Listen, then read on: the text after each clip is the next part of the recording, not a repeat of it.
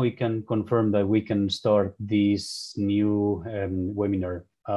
Thank you very much for your participation and welcome to another session of our TR4 Global Network webinar series, which aim to provide updated news on tropical rainforest. My name is Victor Prada and I am the Secretary of the World Banana Forum. The World Banana Forum is a multi-stakeholder permanent platform of assembly to address the main challenges of the banana industry. The platform or the forum is hosted in FAO headquarters, accurately in the Trade and Markets Division. I would like to stop here by acknowledging the support provided by the TR4 Global Network active members, their contributions and feedback to materialize this interesting webinar, agenda, etc. Today, as mentioned before, we have a total of 1,234 registered participants. And well, this ongoing series of dialogue on a topic that is urgent, complex, and multidimensional is also an opportunity to strengthen the relations of different stakeholders with different methodologies and varieties for the benefit of millions of rural families who depend on banana production to survive.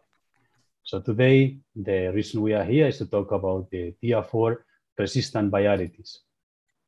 Very quick, I would like to give you some information about the meeting itself, some housekeeping rules is please try to keep your microphone always muted. This is for panelists if you are not speaking. If you would like to intervene, we'd like to kindly ask you to raise your hand or write in the chat box, and I will give you the floor as soon as possible. As is customary, the webinar will be recorded and will be published in the FAO TR4 Global Network website and the FAO YouTube channel. Then important information for the interpretation is that, as mentioned before, interpretation is available in Spanish and English and can be selected in the bar at the bottom of the website. If your sound quality is poor, is not sufficient, then that complicates the work done by the interpreters. And then it will be better if you don't use built-in microphones in the computer. Instead, it's better to use a USB headset. And then, if you have several people talking in the same microphone, we really appreciate if you can speak close to the microphone. And then last suggestion will be to switch on your camera, use your camera when you're speaking, and lower your mask if that's the case, if distancing allows you to do it. So that's it on my end. I would like now to give the floor to Pascal Liu, Senior Economist in Trade and Markets Division and Team Leader of the Responsible Global Value Chain Team. Pascal, you have the screen. Thank you. Thank you, Victor. Can you hear me well? Sound and clear, yes. Perfect, okay. So, ladies and gentlemen, good morning, good afternoon, or good evening. Buenos dias, buenas tardes. Welcome to this webinar on the TR4-resistant banana varieties organized by the World Banana Forum and FAO's Sub-Regional Office for Central America. As Victor mentioned, the WBF, the World Banana Forum, is a multi-stakeholder platform. It includes all stakeholder groups involved in the banana sector globally, from producer organizations, exporters, importers, retailers, governments of exporting and importing countries, research institutions, development agencies, unions of workers on banana farms, consumer associations, environmental and human rights associations, and other civil society organizations. The World Banana Forum operates through 3 working groups, each of them focusing on one dimension of the sustainability, environmental, social, and economic sustainability. And it also operates through task forces, specialized task forces. TR4 is a great concern for the World Banana Forum. The disease, as many people know, has been spreading over decades from Asia and the Pacific to other regions, going westwards, reaching Southeast Asia, South Asia, the Middle East, East Africa, And more recently, it also reached the Americas. And it was reported for the first time officially in the Americas in 2019 in Colombia. And then last April, it was reported in Peru. So it is moving and spreading over the world, and it is creating a lot of concerns among banana producers and exporters. So as a reaction to the spread of TR4, the steering committee of the World Banana Forum decided in 2013 to create a task force on TR4. The task force gathers experts from research institutes, national plant protection organizations, companies, producer organizations, development agencies, and also some non-governmental organizations. So the task force has been operating since 2013, 2014. And in 2020, 2 years ago, the World Banana Forum and FAO launched jointly the Global Network on TR4, which plays the role of a global hub for dissemination of knowledge, information, and good practices on TR4, also for early warning of producers, and also for the dissemination of training materials and extension materials. It also plays a role of coordination of global efforts to combat the disease. The global network on TR4 has hundreds of participants, and it reaches out to over 2,500 people involved in the banana sector globally. It can count on the experts from FAO's Plant Protection Division and the WF Secretariat, and also those of the task force on TR4, plus other partners and external collaborators. Now, there's a lot of concern about TR4, as I mentioned before, because once it has reached the plantation and it's in the soil, TR4 is almost impossible to eliminate, and it can stay there in the soil for decades. So there's no reliable management method known to try, to suppress the disease once it is stored in the soil. Also, more to that, spores spread very easily. They can be spread by wind, they can be spread by water courses, flooding, the movement of animals and people and equipment. So that is really creating a problem and a great threat to producers. So managing, protecting a plantation or a farm against TR4 requires heavy and costly biosafety measures, a strong organization and very strict protocols that have to be complied with. So this is costly for large plantations and farms, but it is also a particular challenge for small growers who do not necessarily have the capacity and organization and resources to put up all the biosafety measures that are necessary. So it makes it even more challenging for them. So in light of this, developing varieties of bananas that are resistant to TR4, or at least tolerant of it, and this can be discussed, looks like the most sustainable approach to addressing the challenge of TR4. So today we will hear about promising work in the area of developing resistant varieties, and Victor will introduce the agenda for day one of this webinar. Thank you for your attention. Victor, the floor is back to you. Thank you very much, Pascal, for the comprehensive introduction. Now I'd like to give the floor to Raisa Jauger, Agricultural Officer and focal point for activities on TR4 in the Subregional Office in Panama. Thank you, Raisa.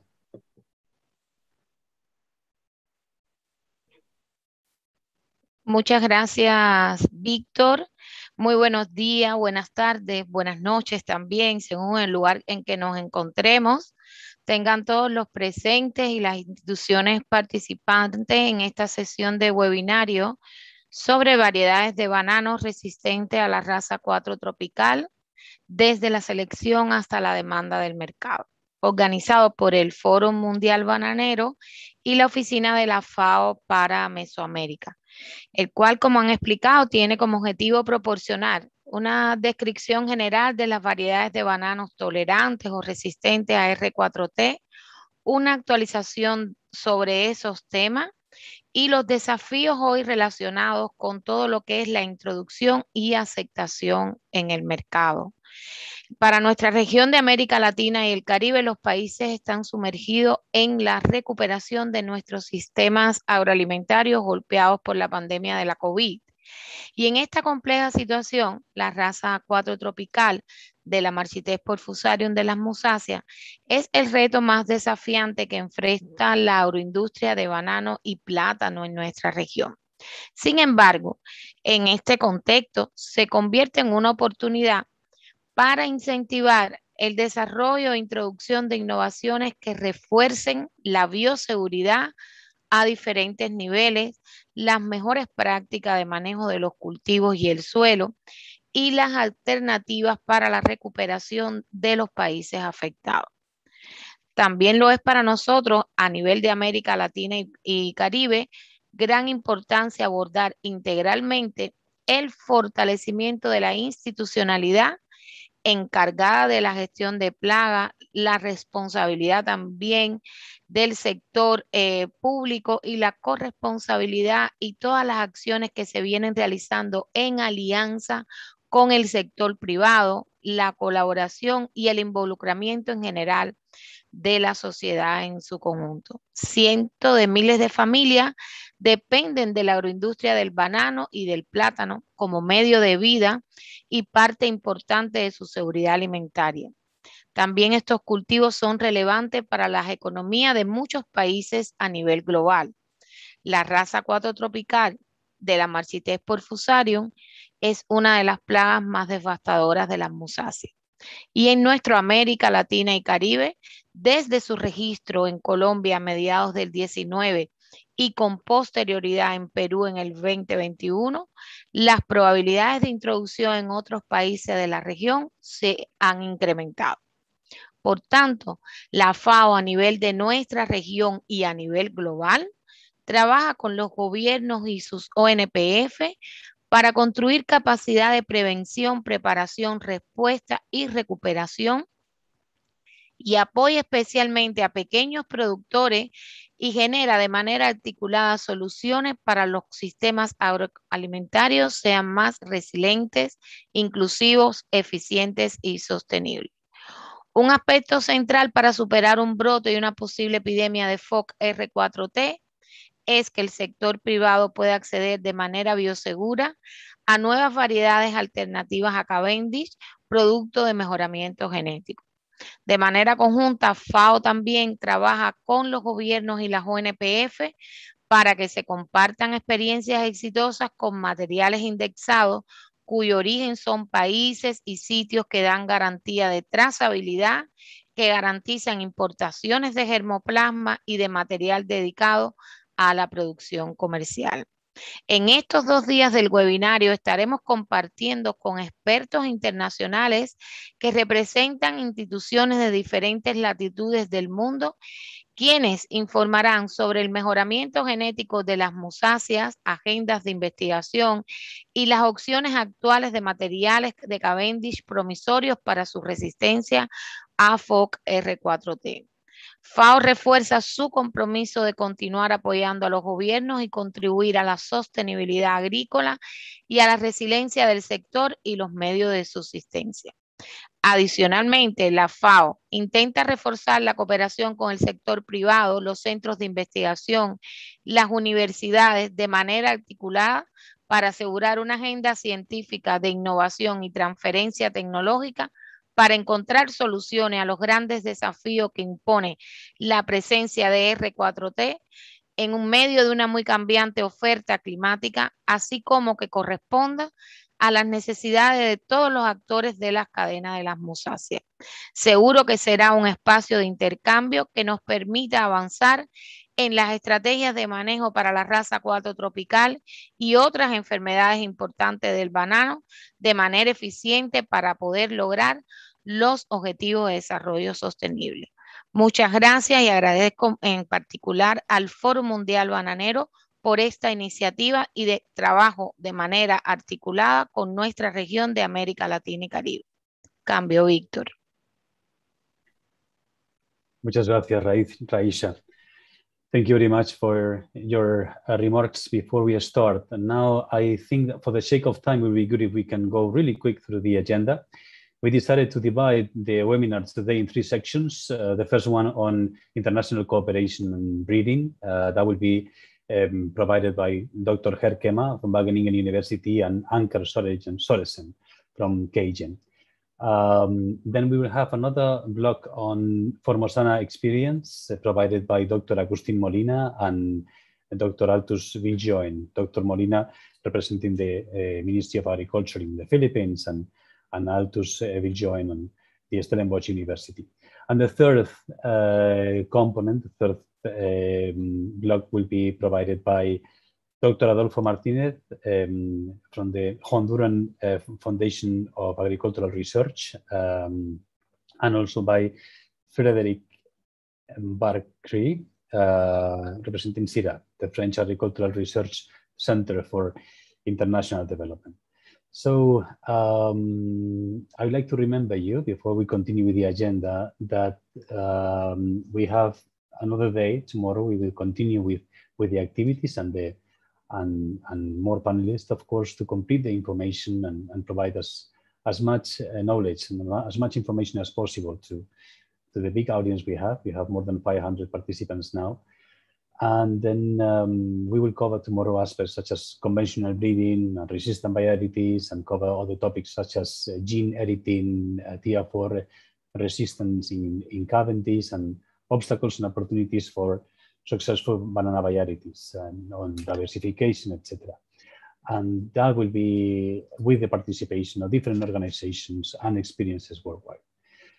This webinar is the first one of a series of webinars on varieties. This is very important for you to know that we didn't have the capacity to ask or gather all the different entities and specialists or scientists working on TR4, on different varieties. So it would be really appreciated if you could kindly, after these webinars, because we will have more webinars following this one, with more panelists. So if you have any suggestion, you know other plant pathologists, with good results, it would be good if you could let us know. We are confident you will find this webinar really interesting. And that being said, I would like now to continue with the agenda on international cooperation on breeding. And for that, I would like to give the floor to Dr. Herkema. Dr. Herkema is an expert on fungal plant diseases, such as Fusarium wilt, tropical race 4, that he researched for over 10 years now. He is currently the head of the Laboratory of Phytopathology at Wageningen University and coordinates major banana research programs on Fusarium of banana, among other topics, of course. Professor Kema also coordinated a public-private partnership devoted to technical solutions for banana growers, co-founded several startup companies, and has over 120 scientific papers published. So, Dr. Kema, Professor Kema, please, the screen is yours. Thank you, Victor, and thank you very much for the invitation to be part of today's meeting. Well, good day to everybody. I realize that for some of the participants, it's already Thursday. Here it's still Wednesday. Yeah, so I was asked by the World Banana Forum, the FAO, actually to provide you with some information on international collaborative projects. So I do this actually on behalf of the project that you see here on the first slide, which is coordinated by IITA and Ronnie Svennen. So Ronnie shared a couple of slides with me, which helps me to introduce this program to you. And then later on during the presentation, Anker Soresen, my colleague at KGen, will take over because he will talk about the company that we started, a breeding company in the Netherlands for bananas, which is called Yellowway. So Anker will take the floor then. So I only have a couple of slides. So as I said, the project that is currently ongoing, funded by the Gates Foundation, and some of the participants in this meeting are also collaborating in this project, is coordinated with ITA, in particular Ronnie Svennon at the Catholic University of Leuven. It's called Accelerated Breeding of Better Bananas. As you see here in the title, the improvement of banana for smallholder farmers in the Great Lake region of Africa. So we can go to the next slide, please. And just click on until we have everything. Yeah, thank you very much. So this entire program really revolves around breeding highland bananas, which is a major staple food in East Africa. So the average consumption of banana in that region is about 350 kg per person per year. But these are cooking bananas. You see the examples here on the left hand of the left side of the slide. And in particular, I would like to draw your attention to this table in the lower left corner, where you see matoke, which is one of the major staple foods, with the current yield per hectare per year and the potential that we can obtain by breeding. And so classical breeding in banana is extremely important to guarantee, of course, yield, but also quality. And in the framework of the meeting today, of course, we focus on disease resistance, but the advantage of classical breeding driven by the best technological tools is, of course, that we can simultaneously look at those characteristics that we would like to improve. And that is, of course, not only resistance to Fusarium wilt, but for sure also to a fungal disease like Black Sigatoka, for instance, which is a major threat all around the world. And so this is the core crop in the program. And in the next slide, you see the consortium that is involved in this program. So the next slide, please. Yep. Een ogenblik. Here we go. So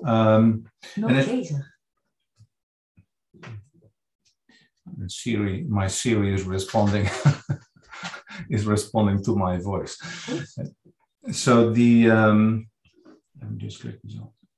Yeah, so here you see the partners involved in this large consortium. So major partners in Africa, as you can see, and actually the program that we are currently running is a continuation of the previous program. So Keygene and Wageningen University only joined now in the second phase. So all the other partners that you see here on the screen have already worked together for 4 years in a program, and we just entered recently. So I'm happy to introduce the program, but some of the other partners really know more about the ongoing activities. So, but let me just finish to highlight what is our role here in this program. So that's on the next slide, please. Yeah, so here you see the overall, and our role is really in the pre-breeding part of the entire program. So as you can see, it's way broader. It is ongoing breeding program in East Africa, seed delivery systems, data management, communication, and capacity building, but we are in the pre-breeding section of the program. And there is more details in the next slide. Yeah, so our role at Wageningen University is really revolving around effector-based screening. As we all are aware, if you start a breeding program for disease resistance, the phenotyping of your material is absolutely crucial. Well, phenotyping for resistance to Fusarium wilt is complicated. We have multiple genotypes of the fungus. We have TR4, we have race 1, we have race 2. So if you can translate or transform that physical screening by effector-based screening, that is really incredibly increasing your throughput. And of course, eventually that has to come down to mapping genes. So once we have mapped genes, have the markers, we can really avoid phenotyping for a great deal. So on the right-hand side, you see the students involved in the program at Wageningen University. So 2 PhDs and 1 postdoc. And so we focus primarily on the fungal side of the program. And then in the next slide, you see the Keygene partners.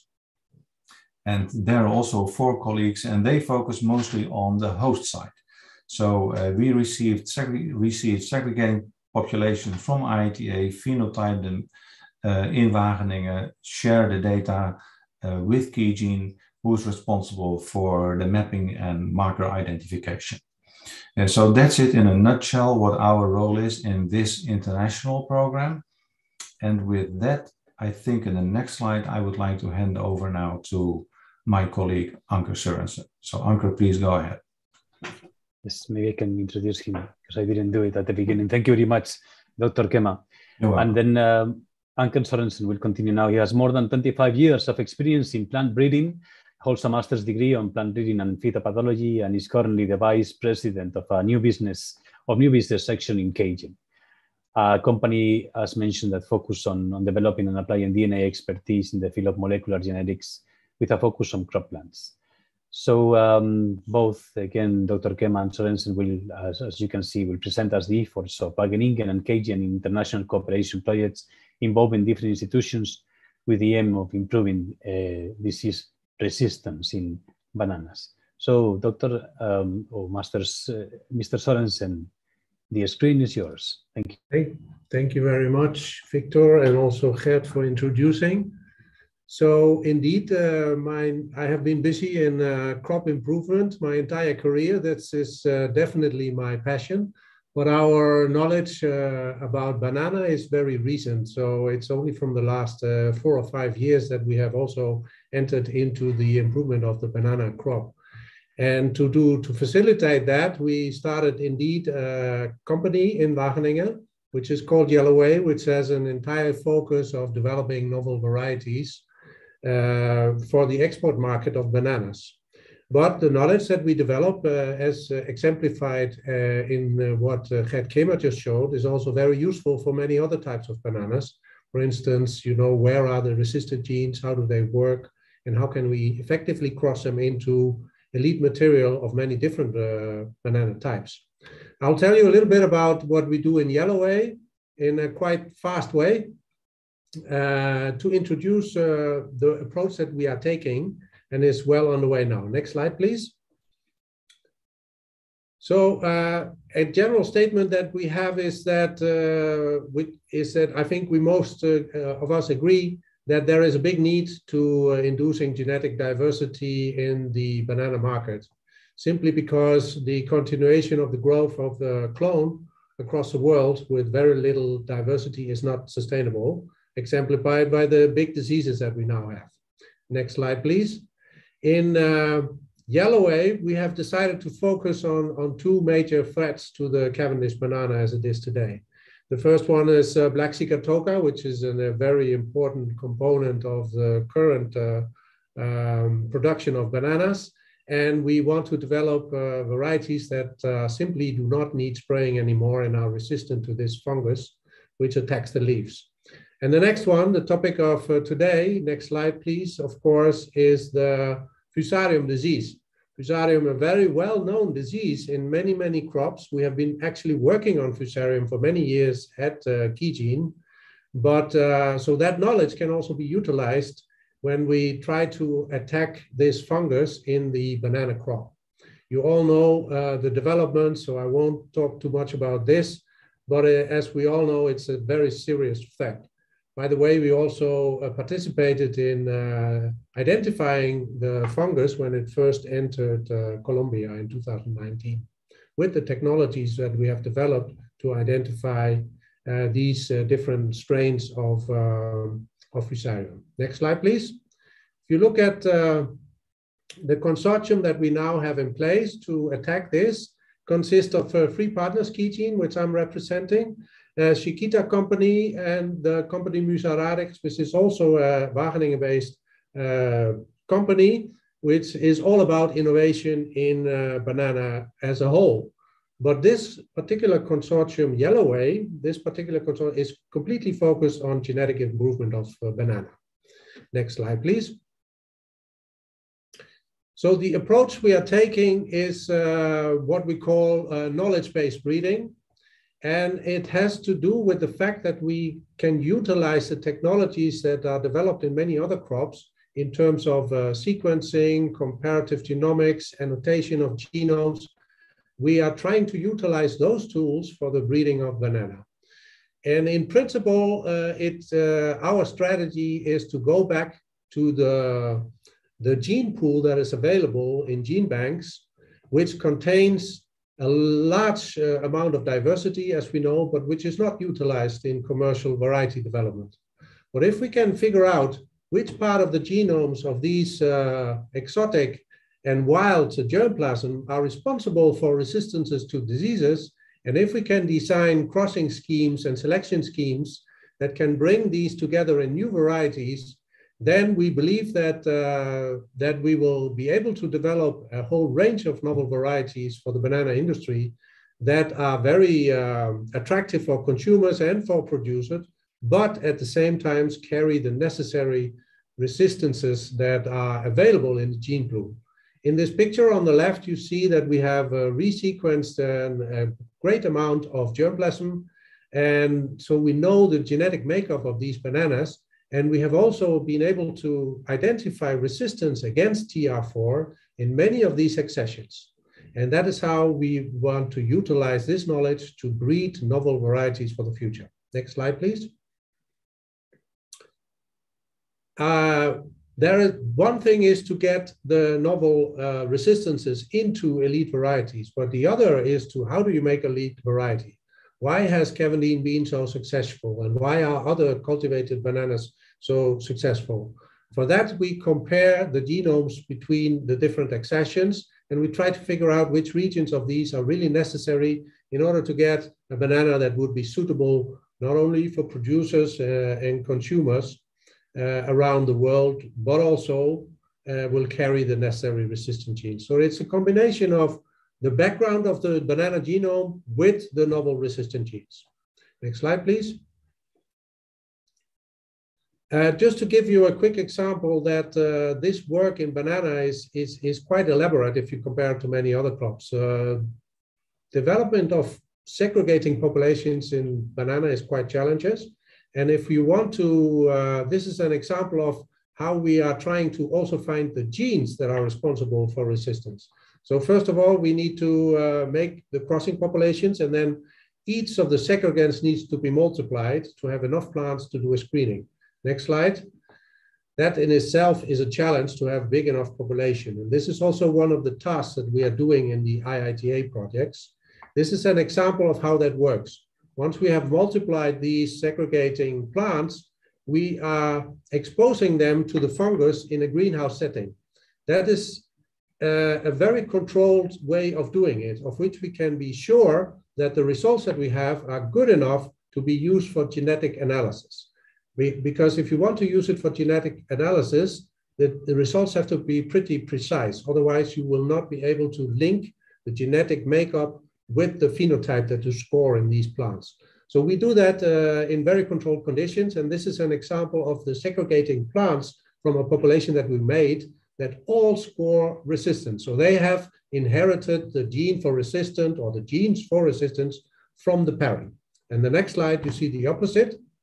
Another part of the population will not have inherited the resistant genes. And if we then challenge those plants, they look like this. This gives us an opportunity, if we get results like this, to actually, on the next slide, release a genotyping experiment on these same plants and then map exactly the location in which the genotype corresponds to the phenotype. And that gives us a location on the genome that carries this resistant. And once we know that, we can develop molecular markers and use them in our crossing and segregation schemes. So next slide, please. That is very useful for the breeders. But what we also would like to do is to get to really understanding what are the genes that are responsible for this resistance. For that, we also look at what we call the transcriptome. So that means which genes are being expressed when you challenge the plants with the fungus, and whether it's a resistant or a susceptible reaction.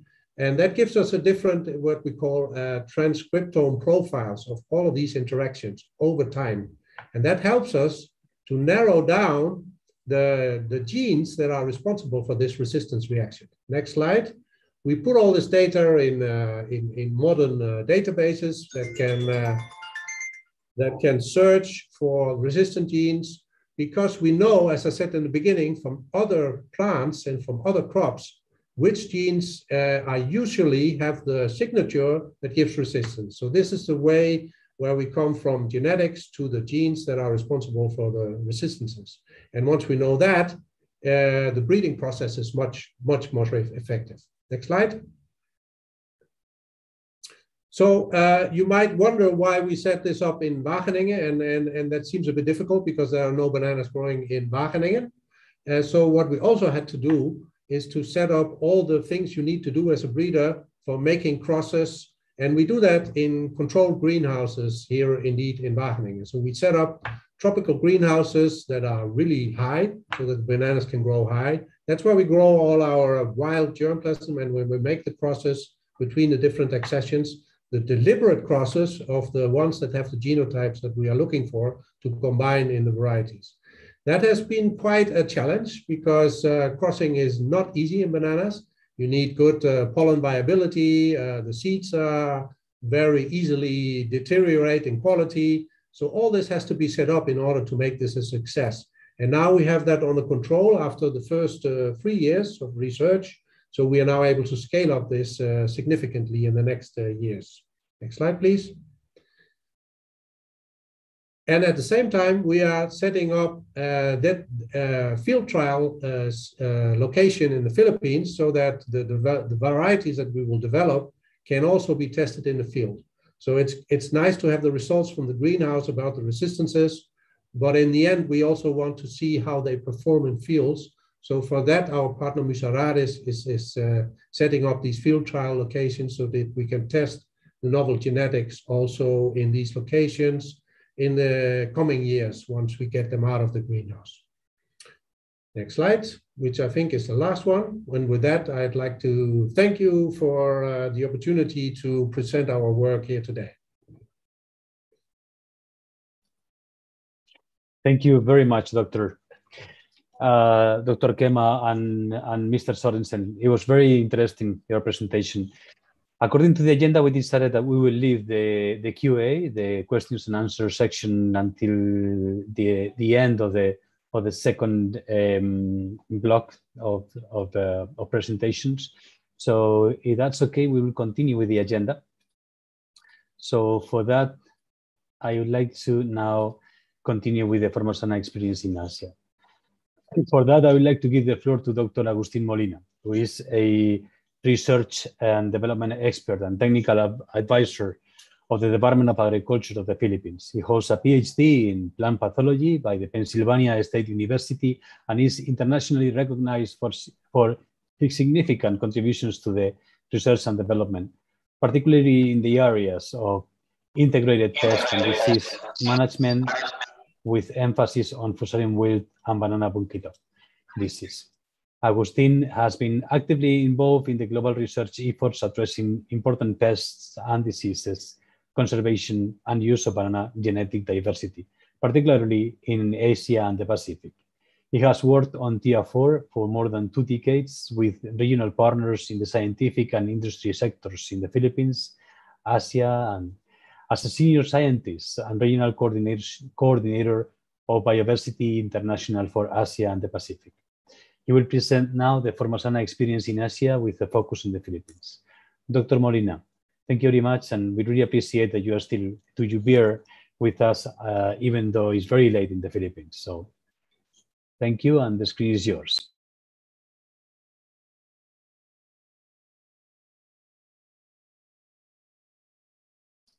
You need to unmute your microphone, please. Now. Yes, now I have to put, now.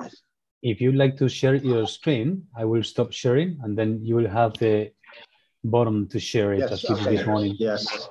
Yeah, you can share my screen now. Because I will talk. I will talk with my screen. Not yet. You need to click in the bottom that we identified this morning. It says share screen in the lower part of the browser. I cannot see it now. I am. It's in the lower part of the browser.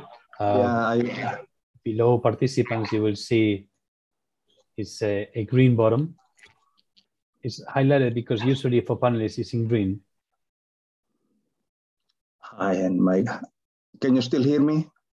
We can hear you sound and clear, yes. Yes, I cannot find my presentation now here. No worries. This is precisely why we have a plan B. And the plan B is that I will present it for you. And then you will just need to let me know when I am supposed to move to the next slide. Can you please, Dr. Molina?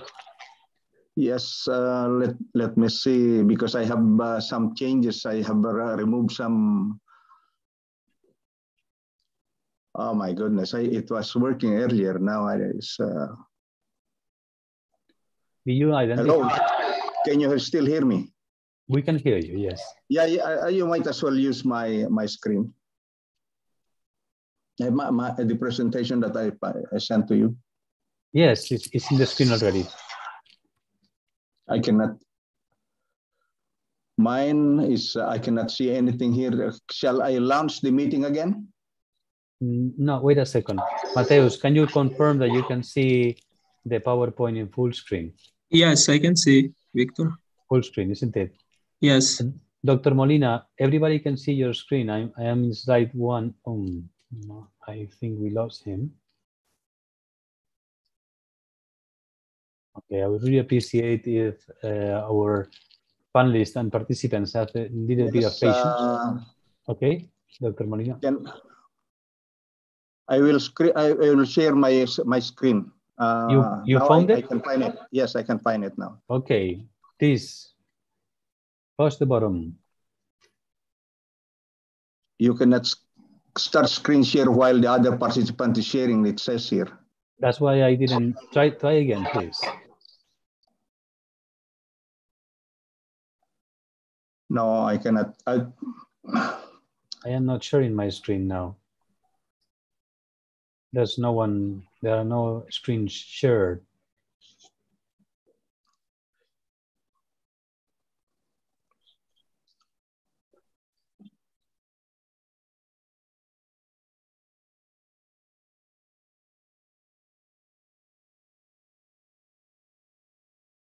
Dr. Molina, can you hear me? Yes, I can hear you now. Let's go back to your screen. And no problem. I have a problem here with my screen. Okay, now I am sharing your PowerPoint. I'm in slide 1. Good afternoon to everyone, and it's already midnight here, and I hope I can finish my presentation without sleeping. Next slide, please. Next slide, please. Yeah, my presentation will revolve around my experiences in Asia Pacific on the use of a resistant variety called Formosana. And I supposed to start my presentation with the obvious institute that produced the variety Formosana. That's the Taiwan Banana Research Institute, which used a very unconventional breeding approach.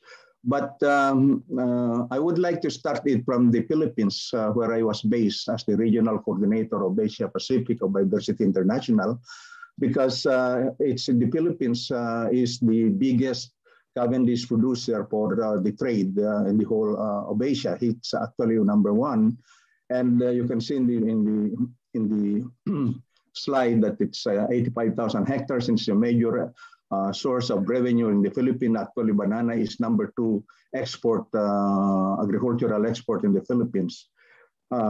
Next slide, please. Next slide, please. And the tropical rainfall started in the Philippines in the year 2000, very early. I just joined the biodiversity at that time, but I'm very familiar with tropical rainfall because I was the research director of Chiquita in the 1990s when we established plantations in Indonesia and Malaysia, and it was abandoned because of the attack of TR4. So in 2000, I was seeing already the infection in Davao.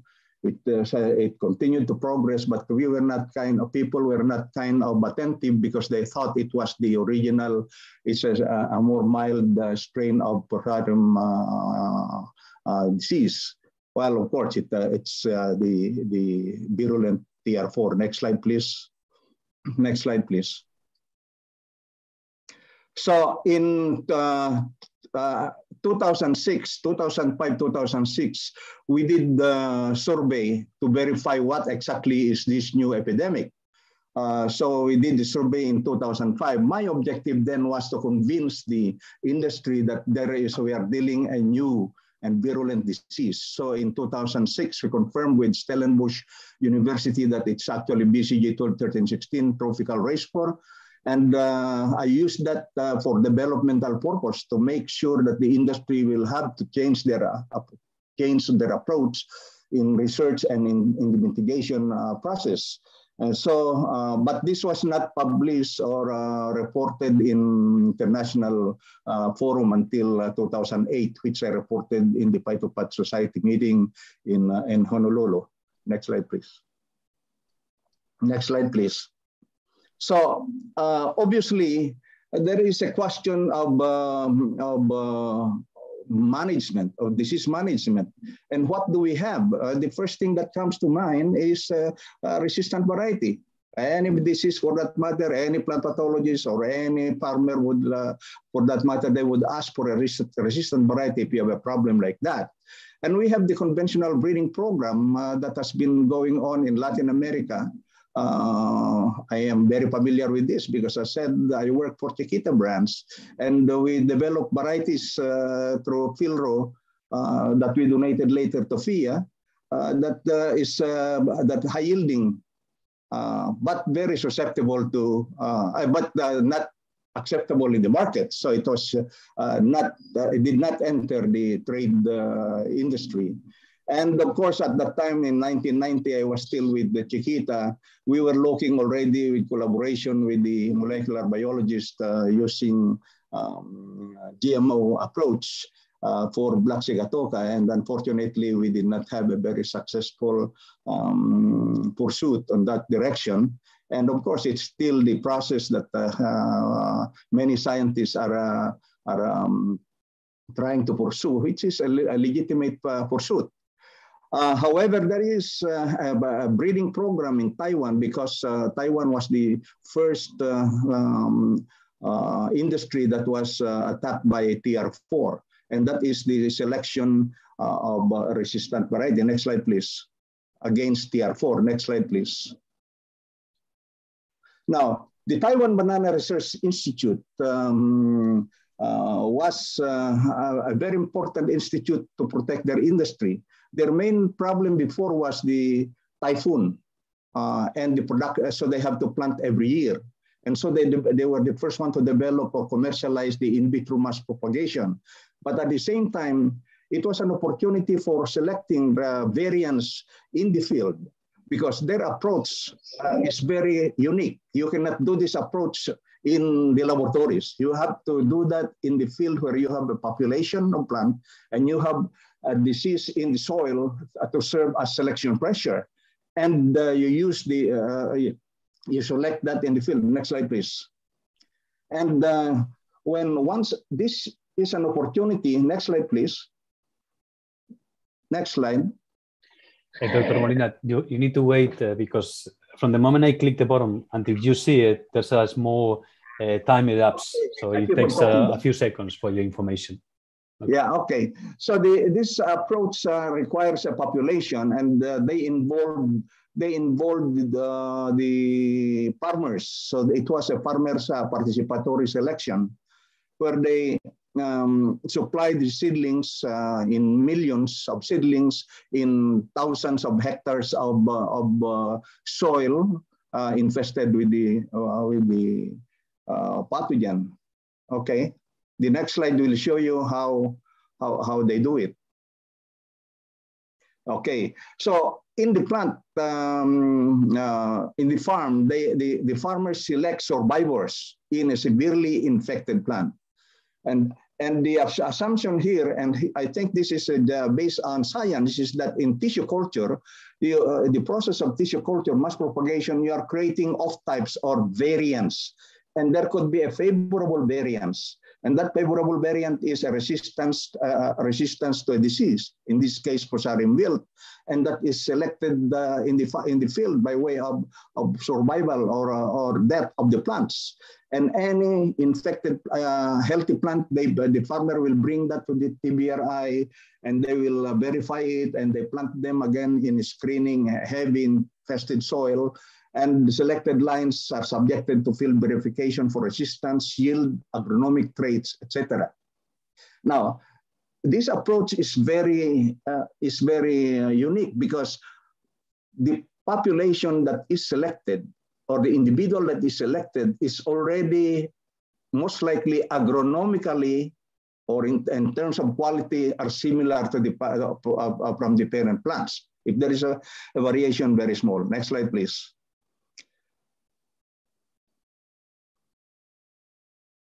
Now, as a regional coordinator of Biodiversity International for Asia Pacific, Taiwan Banana Research Institute is a member of my network. So I coordinated different countries in Asia, like China, India, the Philippines, etc. And Taiwan Banana Research Institute is a member of our network. And they shared these varieties as early as 2002. And I was able to convince the TBRI to share in good faith for global public goods for testings in Asia, especially, next slide, please. In the Philippines, we focus on the Philippines because it is an area where, as I told you, there is an epidemic.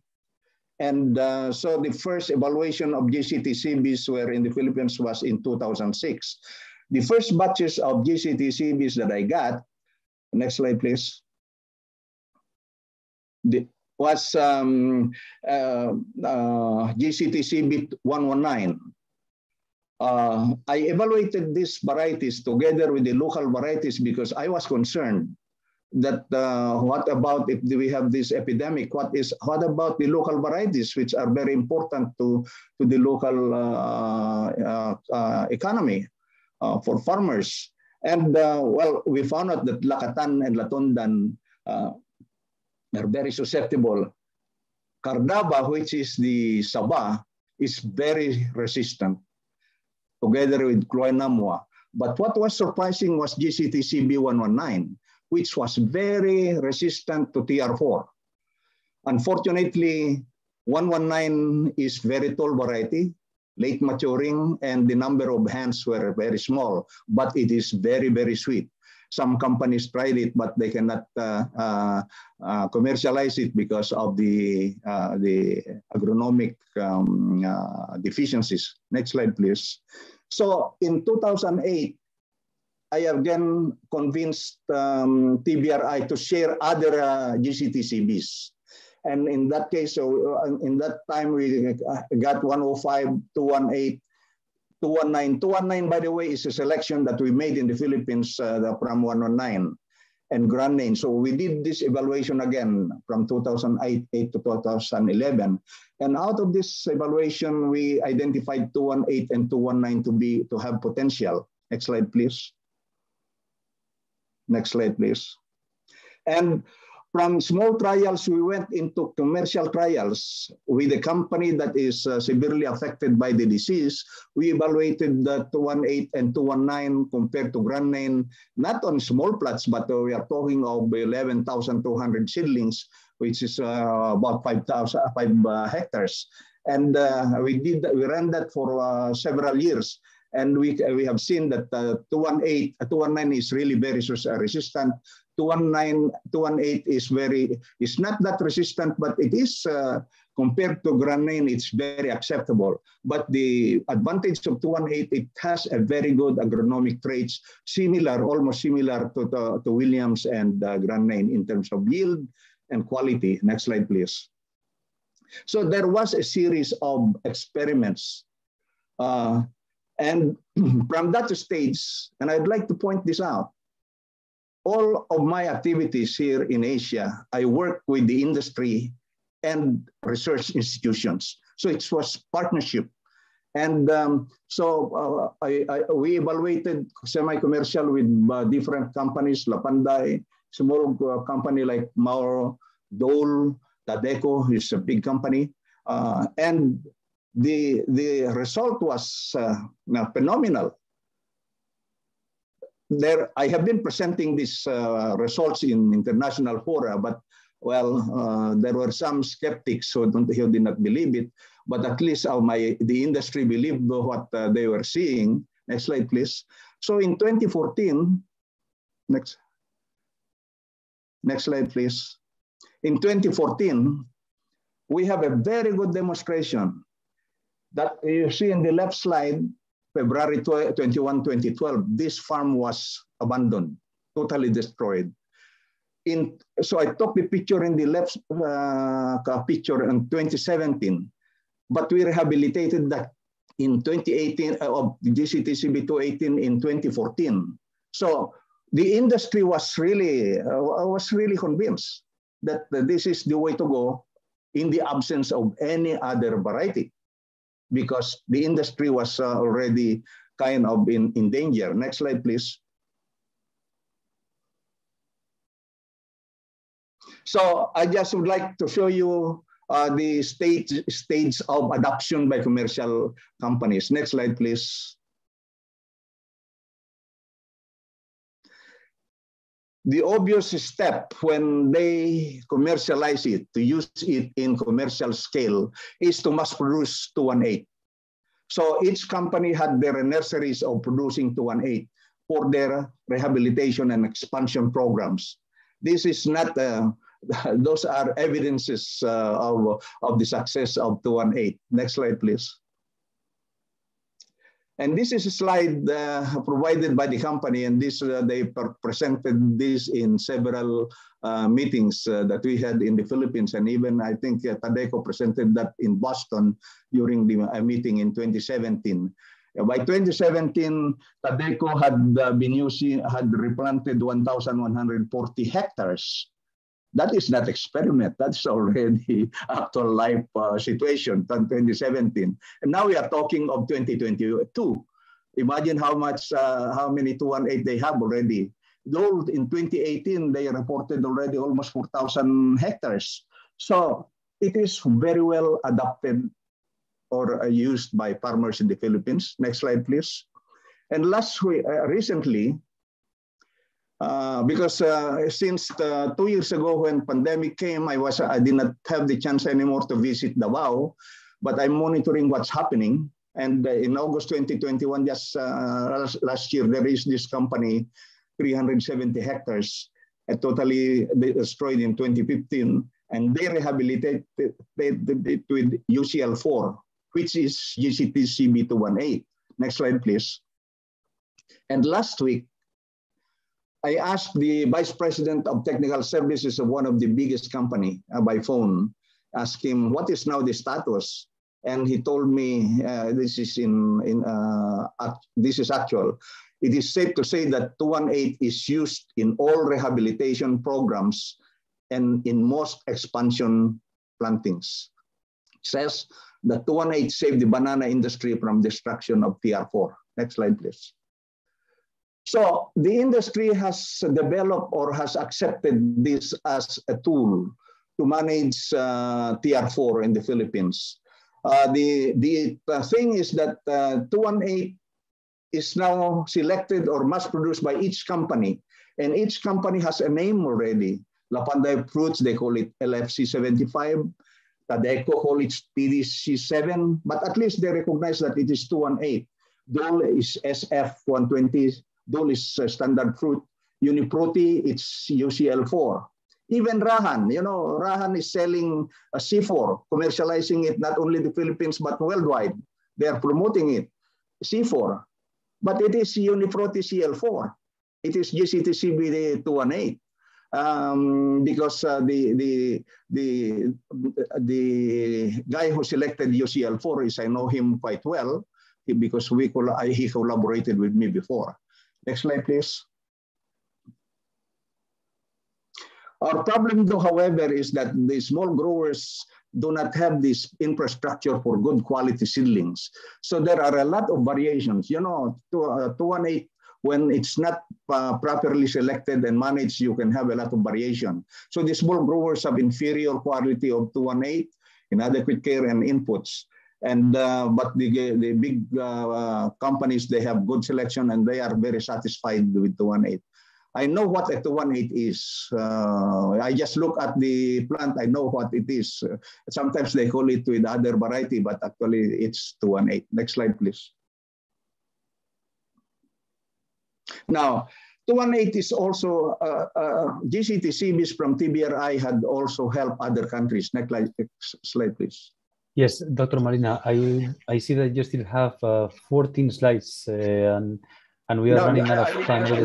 This one, you just simply press it rapidly. The thing is, it's in Sumatra, in Indonesia, they're using it since 2006. Next slide, please. Next slide, please. And the commercialization. Now, this that was in Indonesia. I would like to talk a little bit, maybe 2 minutes for Mozambique. I visited Mozambique with Dr. Altos in 2013. 90% of the farm was infested already. They had ineffective biosecurity. They don't know the disease, etc. They have financial issues.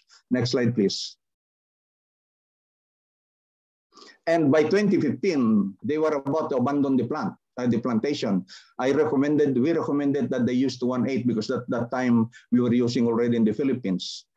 So we provided for testings in Matanuska as early as 2016.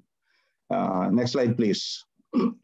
But by the end of 2017, Matanuska, by 2017, they had planted 500,000 directly sourced from TBRI. And early 2018, the company closed because of lack of operational money, not because of Formosana failed, as some allege. By mid-2018, Jacaranda Limited bought Matanuska. They rehabilitated it. They used Formosana. So next slide, please. And this is the picture that I got from Jacaranda to prove that it's they have used these varieties, the seedlings they use. They got it from TBRI. Next slide, please.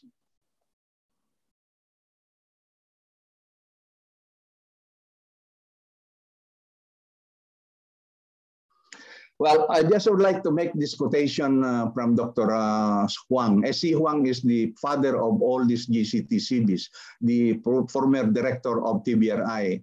He says, the success of TBRI in selecting and commercializing resistant cavendish against TR4 demonstrates a novel and practical method of banana bream improvement program, a feat that conventional breeding and GMO approach have not achieved in many years in spite of huge investment. That is the word of Dr. Huang whenever we invite him to talk during our meeting. Next slide, please.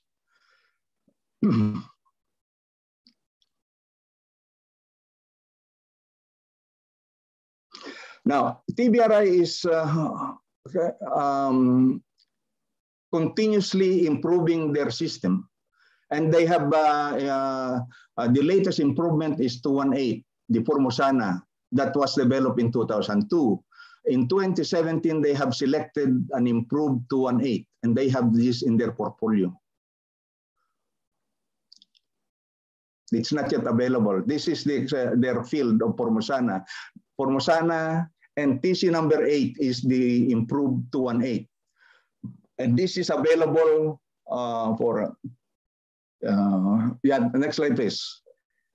It has characteristic of shorter height, fruit less susceptible to trips and maturity stain, earlier harvest, bunch configuration better, ripened 1 day faster.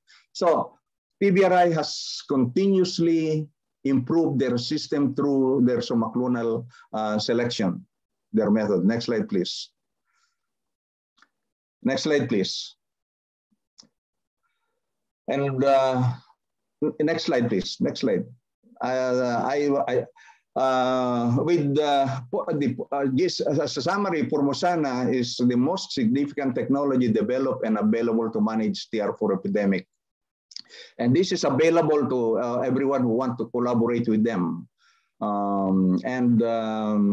While waiting for a better variety produced by other breeding programs, 218 is a variety that could be useful elsewhere.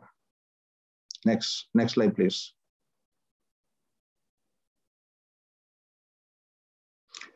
The predictions of death, this was New Scientist as early as 2003. They had predicted that bananas will die a natural death if we don't do breeding programs. And that was the time that we were promoting genomic research. And then in 2013, some people predicted that in 5 years, bananas will not be there anymore, which is okay. It had created interest of so many people and had created a lot of investments in banana research. But until they have that, I believe that the program of approach of somaclonal selection in the tropics, you cannot do that in Europe or anywhere else. It must be done in the tropics where you produce it. Next slide, please.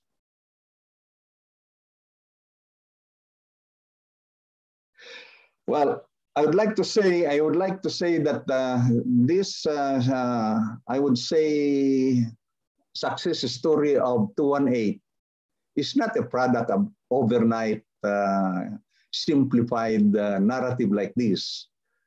It's a partnership that I put together, engaging the industry, research institutions, not only in the Philippines, but the whole of Asia. We have good partners in China, in India, and Australia, and other countries, and including Stellenbosch University, who help us a lot. And Biodiversity, I coordinated this. It's not my work alone. It is a win-win, good collaboration. So that is the story of 218. Thank you. Dr. Molina, thank you very much for the insightful information provided out of the Formosana experience in Asia. It was really interesting. Now I'd like to give the floor to Dr. Altus Viljoen as a professor in plant pathology in Stellenbosch University in South Africa. He is an authority in banana fusarium and has been working on the disease for more than 20 years now. His research involves many aspects related to fusarium wilt, including diagnostics, plant resistance, and integrated disease management. His research group also focuses on fungal genetics and genomics, epidemiology, and the isolation and identification of genes associated with disease resistance in plants. Professor Viljoen coordinates an African consortium dealing with Fusarium tropical race 4, collaborates with many banana researchers globally, has been invited as a keynote speaker at several scientific conferences, and has published numerous scientific articles on banana fusarium wilt. Professor Viljoen will present some of his research on Formosana and on the cultivation of the somaclone in Africa. Dr. Viljoen, please, the screen is yours. Thank you very much, Victor, for the introduction. I hope this is the new version that I sent to you this morning. I believe it will be. Indeed. Right. I have listed the number of names here for actually talking about the performance of Formosana in Southern Africa, because most of us, our work is being done in Mozambique, and that is done in collaboration with Jacaranda Banana Company, where Gladys Tazan and Surensen are the managers of the setup over there. So they have also provided me with quite a bit of information of what I will be presenting. Next slide, please. Next slide. Right, I think just to give a little bit of perspective of the importance of Cavendish bananas in Africa, and I'm mentioning specifically this because Formosana is a Cavendish type. It's not a cooking banana, and cooking banana is the major type of banana grown in the continent. Cavendish makes up only about 9% of all the bananas, and it's grown mostly in the Southern African region, and then also on the East African coastline by some companies that is investing over there.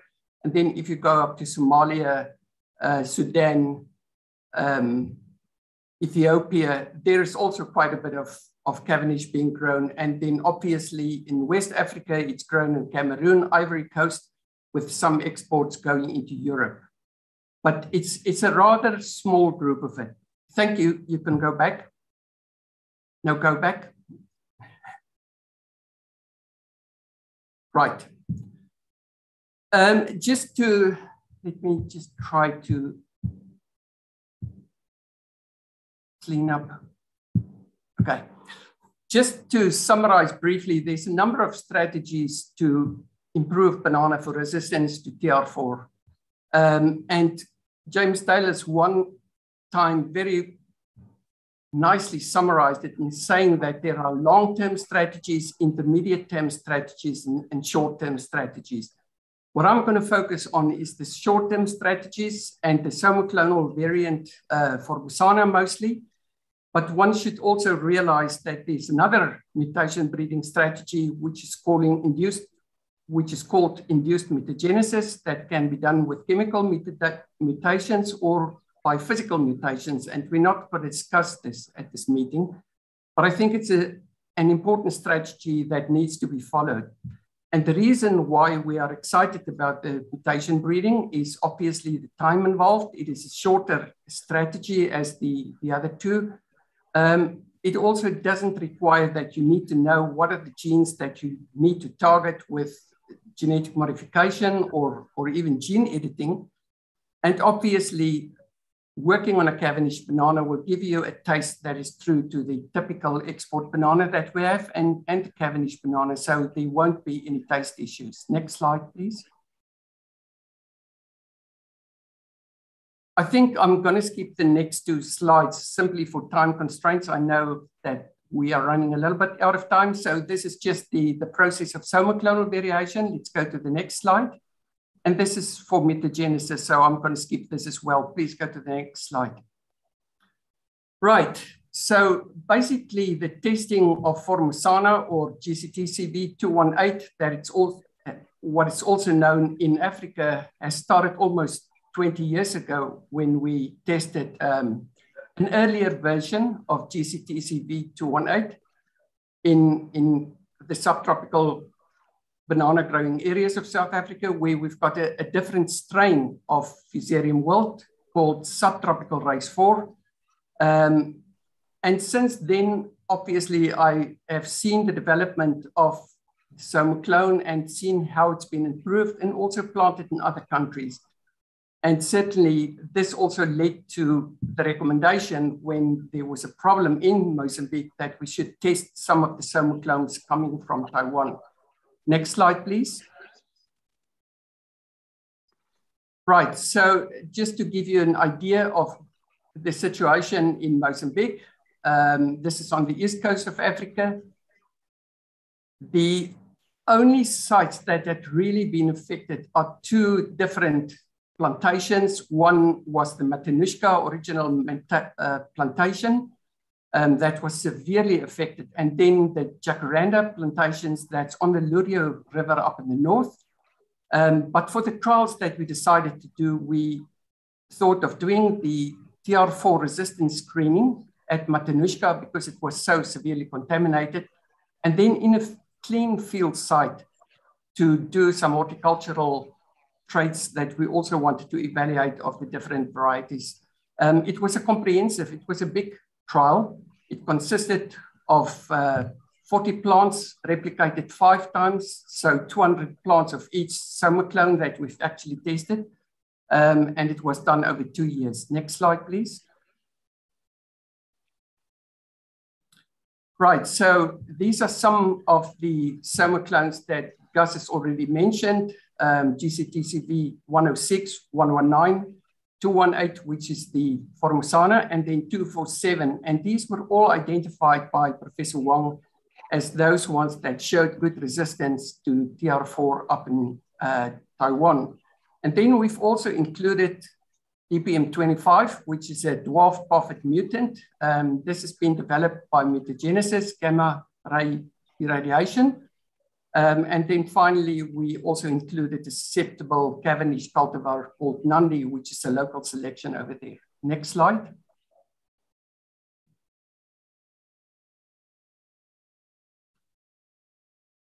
Right, the rating, just very briefly, was done on a rating scale of 1 to 5. How we evaluated and compared the different somaclones was to measure the disease under the area under the disease progress curve over 2 years. That means we did a rating every month and then just see how the disease developed over time. Next slide, please. Right.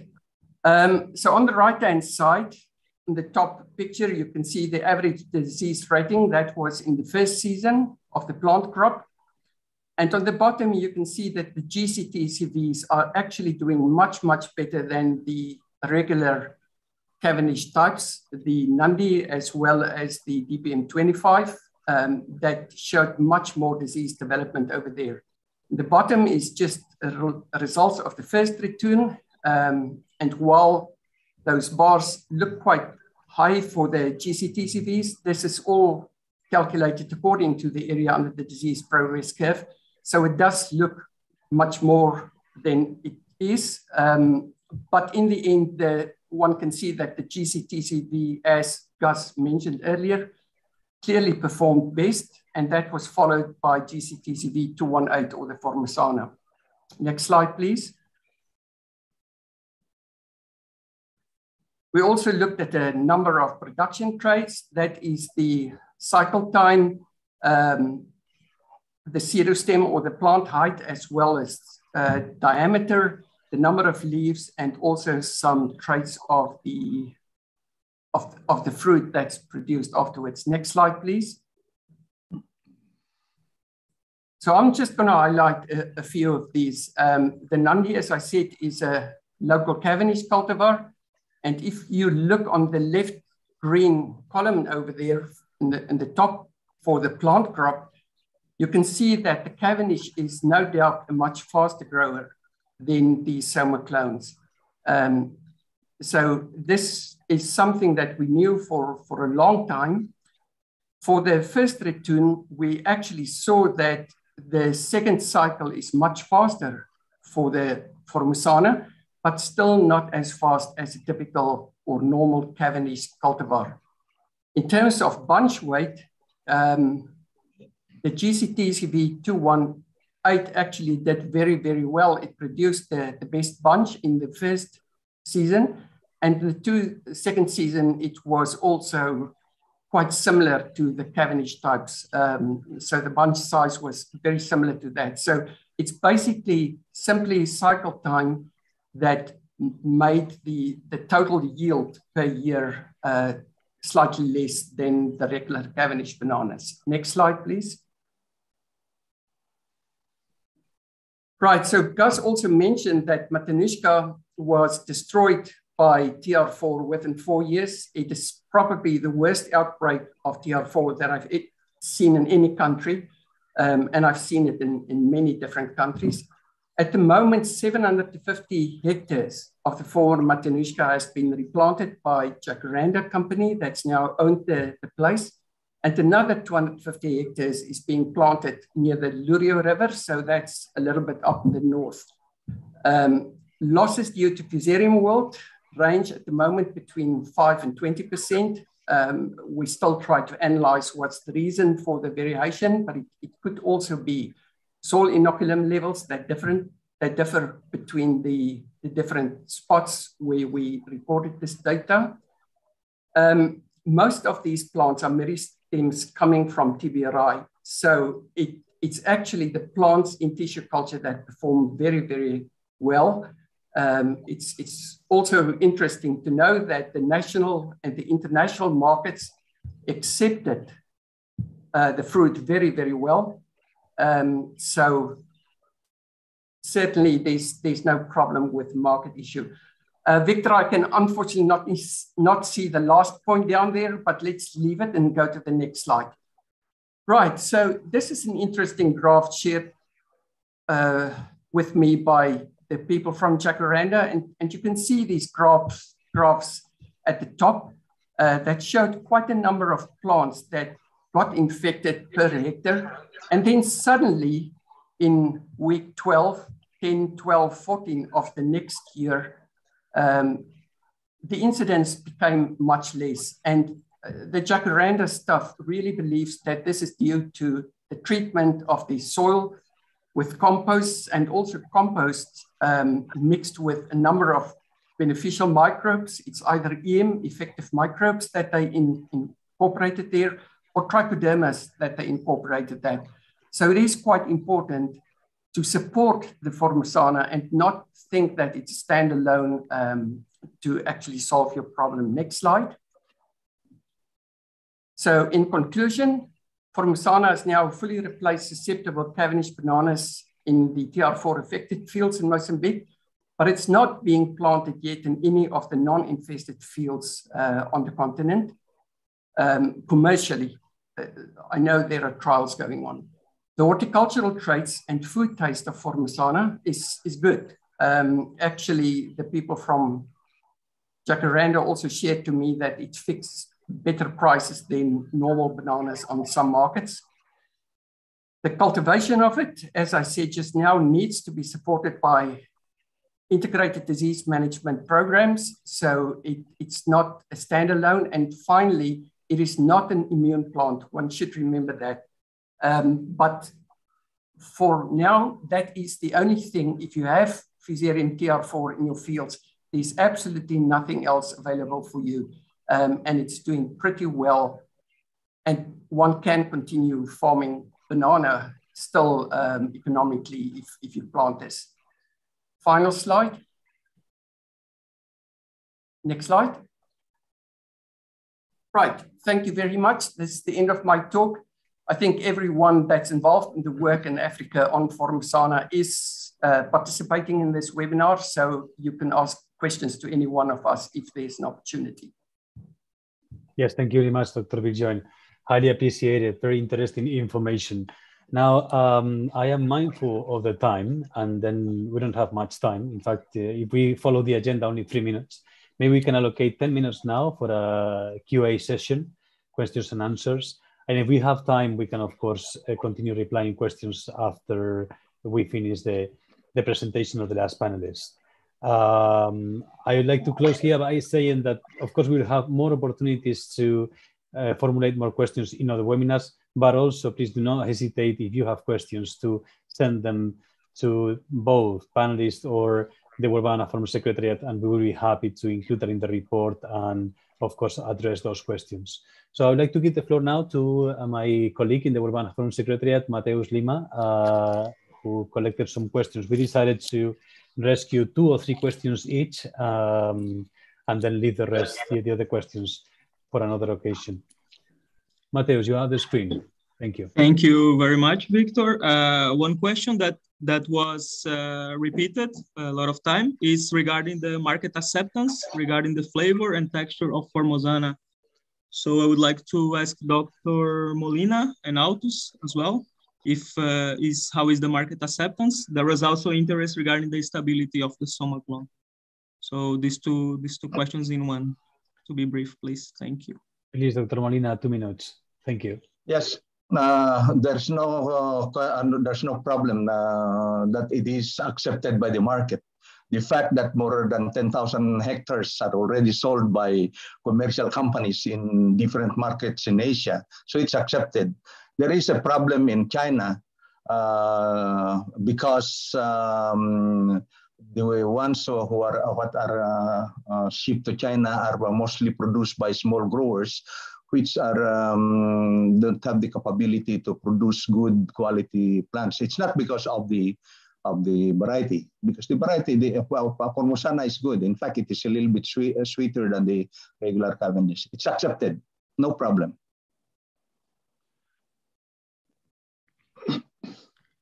Mateus, do you have the question? Please go ahead. Thank you. Yes. Other question was regarding the stability of the somaclone in the field. If the somaclone behave, how is the behavior of the stability of the somaclone? If you can also comment, very brief, or Autos.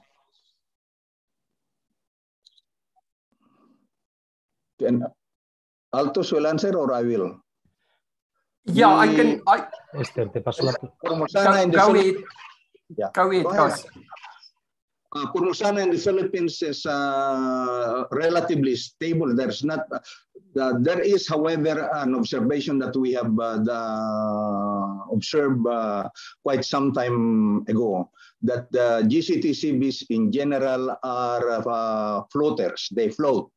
And therefore, if they are not managed properly in terms of drainage and etc., there is a decline in yield. But with good management, that should not be a problem.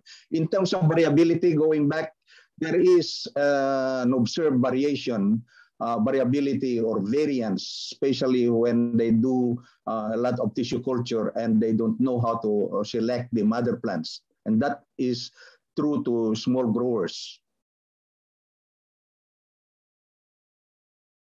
But in terms of stability of resistance, it is very stable.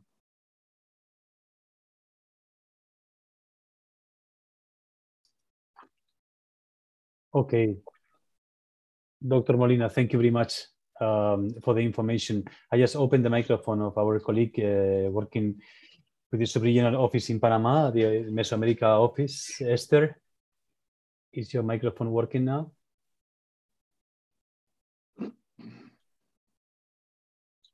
Esther Peralta. Can you please check if your microphone Sí, perdón, era que estaba reconectando. Absolutely, please go ahead. Bueno, yo creo que de las cosas más importantes que se han hablado, y hay varias preguntas, está todo lo relacionado con el manejo. Si hay especificaciones sobre bioseguridad, sobre manejo orgánico o manejo de microorganismos. Sería bueno que los ponentes pudieran comentar al respecto, y de igual manera, si hay alguna experiencia en el uso de energía atómica para la obtención de variedades o de clones resistentes a la raza 4 tropical. Gracias. Dr. Kema, perhaps, or... Yeah, can you quickly then translate the question, Victor, because the translation didn't work. Okay, then maybe we should have informed interpretation. I would like then to ask Esther again to formulate the question, and please, interpreters, you need to switch. You need to go to the English channel and provide a simultaneous interpretation from Spanish into English. So please go to the English channel. Victor. Yeah. Victor, if I may answer la pregunta de Esther. I think it will be good if Dr. Kema replies now. Okay, go ahead. Thank you. Because my interpretation is that what are the protocols in terms of biological control, etc., in managing Formosana, I suppose. So it was about Formosana. Dr. Kema can answer it. Esther, it was about Formosana. Yes. Okay, then sorry. Yes, Formosana and in general, the resistant or tolerant the somaclones or clones in general. Okay, so then Formosana, please, for Mr. Molina. And if you but the answer of Valverde about atomic energy for the new clones, that is important. The opinion of different persons which are participant in this webinar. Thank you, Esther. So, Dr. Molina, please go ahead with Formosana. We go with atomic energy with our colleagues from Asian and Wageningen. If I understood well, the question of Esther is about she was asking whether there are standard or protocol how to manage Formosana with other treatments like biological organisms and farming practices. This question is not easy to answer in right now, because I think Altos will agree with me that most of these types of activities around a variety is developed more by the companies. And every company has different types of production system, and each company develop their own. So there are, Esther, there are protocols already developed by these companies. It's just a matter of knowing them. They are good researchers too. Thank you. Dr. Kim? If he wants to reply, of course. Yes, I think so. Mr. Sorensen. Well, I mean, sorry, here I am, yeah. But as Gus said, you know, I cannot comment on the management of TR4 in Formosana. We are just not active in that region, so. I think there was a second part of the questions which might be repeated about mutation breeding. My Spanish is not very good. Yes, maybe. Okay, so Esther, what was the question? Esther. In Spanish. Yeah. Okay, well. Hay preguntas acerca de las posibilidades del uso de energía atómica para la obtención de variedades resistentes o tolerantes. Si tienen alguna fundamentación sobre eso o algunos resultados, sería útil para la audiencia. Do you need my translation, Hert? Yes, please. Yeah, she's asking whether you have any knowledge on whether atomic energy can be useful to obtain new resistant varieties. Yeah. Well, I'm not sure. I mean, if you look at what's being presented now, and for instance, the work that will be presented by Dr. Piatov and Miristem, I believe that the technology that's being used in these companies has already shown that, yeah, we can select resistant material. And I have not seen that yet from the program from Jena in Austria. So, but of course, as you understand from our presentation, we are not objecting to mutation breeding, don't take me wrong. But of course, mutation breeding is not diversifying the crop as it should be. I mean, that's what we do with classical breeding, right? And as we've shown also in our presentation, we'd rather not focus just on TR4 because Black Sea Getoka is at least equal, and in many countries, a way more important problem than Fusarian wilt. And so we believe that diversifying the crop is eventually really necessary with the focus on these major fungal diseases.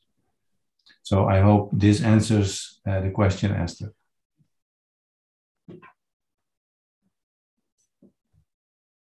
You're muted. Yeah. Yes.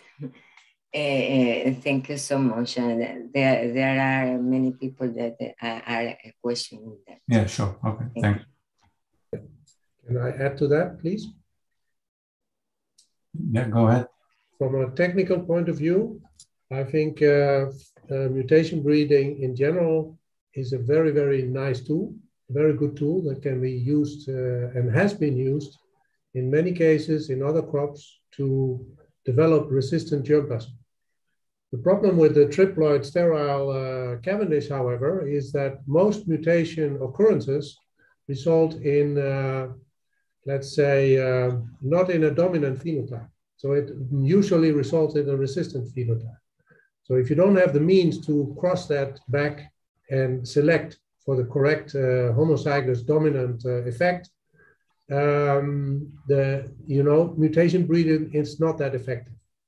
You are able to combine the two, cross-selection and mutation breeding. That would be the most efficient breeding method, in my view, from a technical point of view.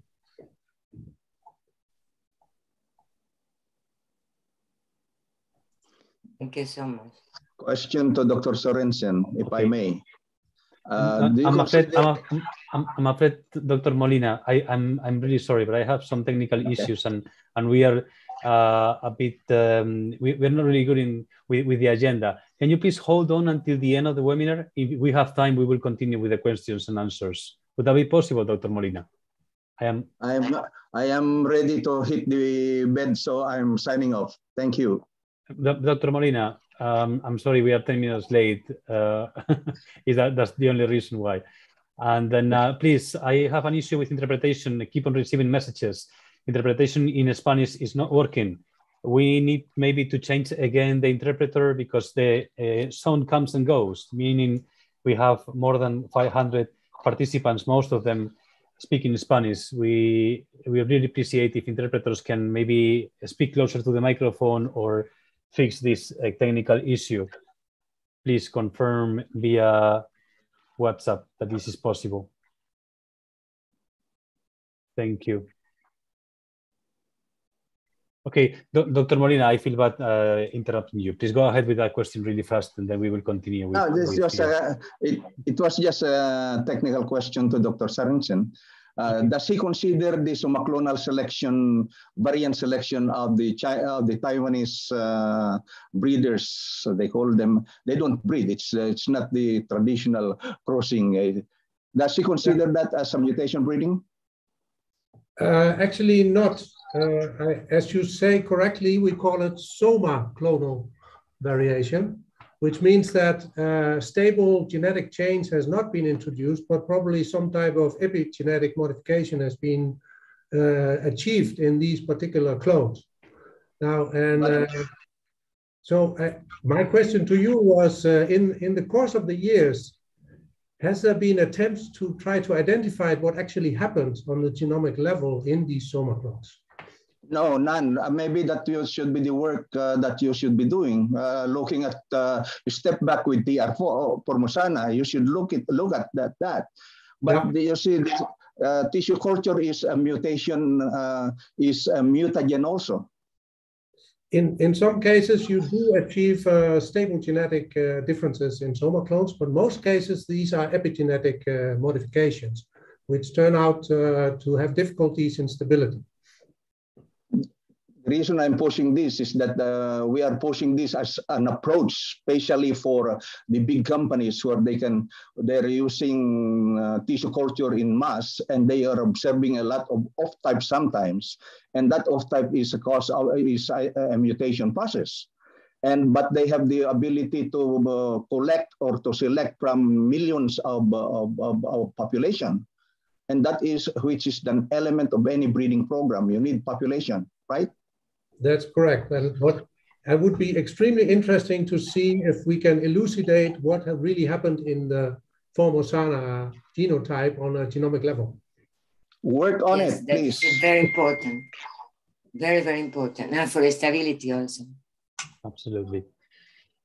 Good.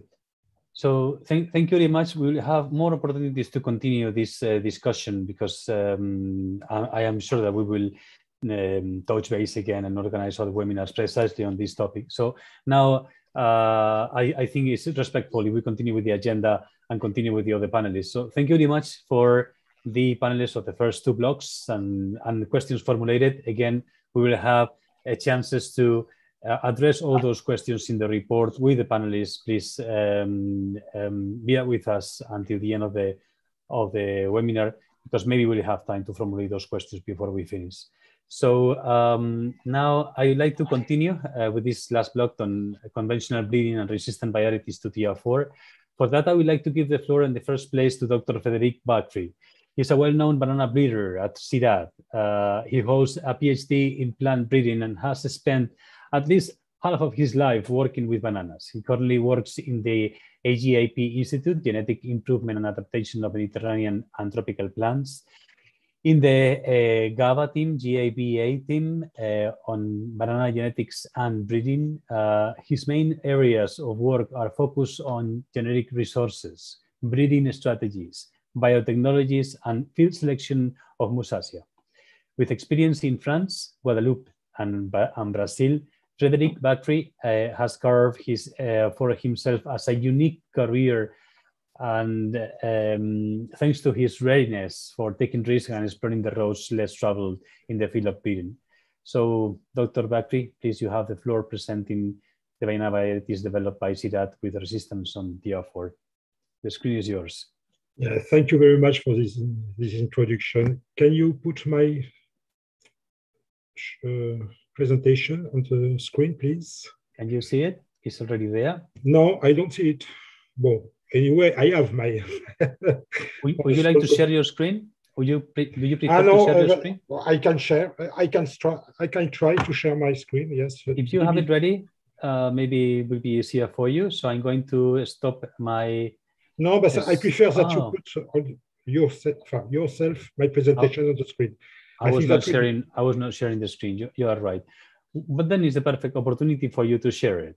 Please, Dr. Beckley. You have the button available? What? Sorry. You want that I share my own presentation on my computer? If you want to do it, I think that would be more comfortable. No, I don't want, because I have a whole computer which is not running very well. So it's much more better if you can do it. You are supposed to be watching your slide in the screen now, please. No. Yes, I see it. Thank you very much. So thank you very much for inviting us. When I tell us it's a CIRAD to give a presentation about our activities in banana breeding. Next slide, please. Next, do you hear me? Thank you very much. Sorry, I just would like to remember that there are some challenges around the banana production around the world. The major challenge for banana production, at least for us, is environmental constraints, clearly including present and emerging pests and disease. But I think that in the future, climate change and notably access to water will be a major challenge for most producers. We are in supply chain expectation. The supply chain's expectation. We are a chain of actors in the production of banana, and all people have not necessarily all the same vision of what they are waiting for this banana production. Clearly, producers want productivity and high income. At the same time, consumer demands is now. We are assisting to evolution of the consumer demand, and the requirement of consumer is much more towards fruit quality, but we can see the ways of organic production, and unfortunately for us, it remains they want banana, the best banana for the lowest price as possible. So we can see already that there is some contradictory aspect in these supply chains. Now, regarding what are the objectives of banana breeding, if we consider the major challenge for sustainable production systems. Clearly, as already underlined and told by Henker Sorensen and also Gert Kema, we agree with them, and it's clearly to introduce genetic diversity in the current cropping systems. Introduce genetic diversity in desert bananas and cooking bananas. I just would like to remember here that about 85% of the world production of bananas today, in terms of variety, relies on no more 6 to 7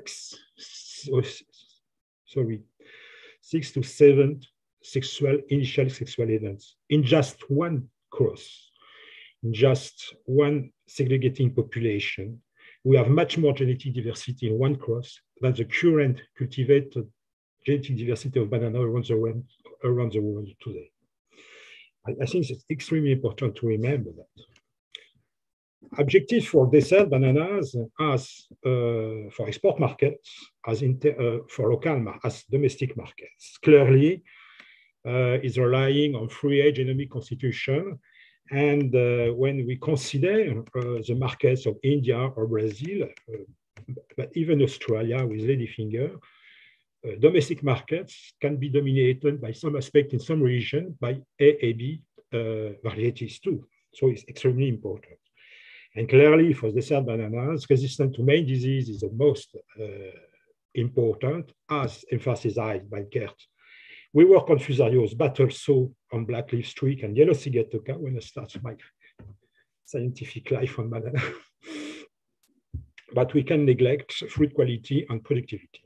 Cooking bananas with difficulty to access to water, we clearly must orient our choice on robustness, dryness tolerance, but also, if possible, tolerance to pests and disease. We will nematodes, black cigatoca2, and clearly fusariosis.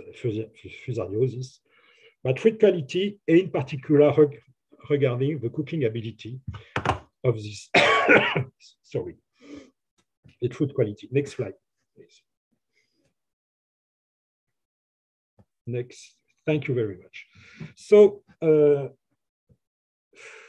genetic improvement in banana, and even in CIRAD, must be considered as a holistic approach, including a rank of various activities, scientific activities, and development activities.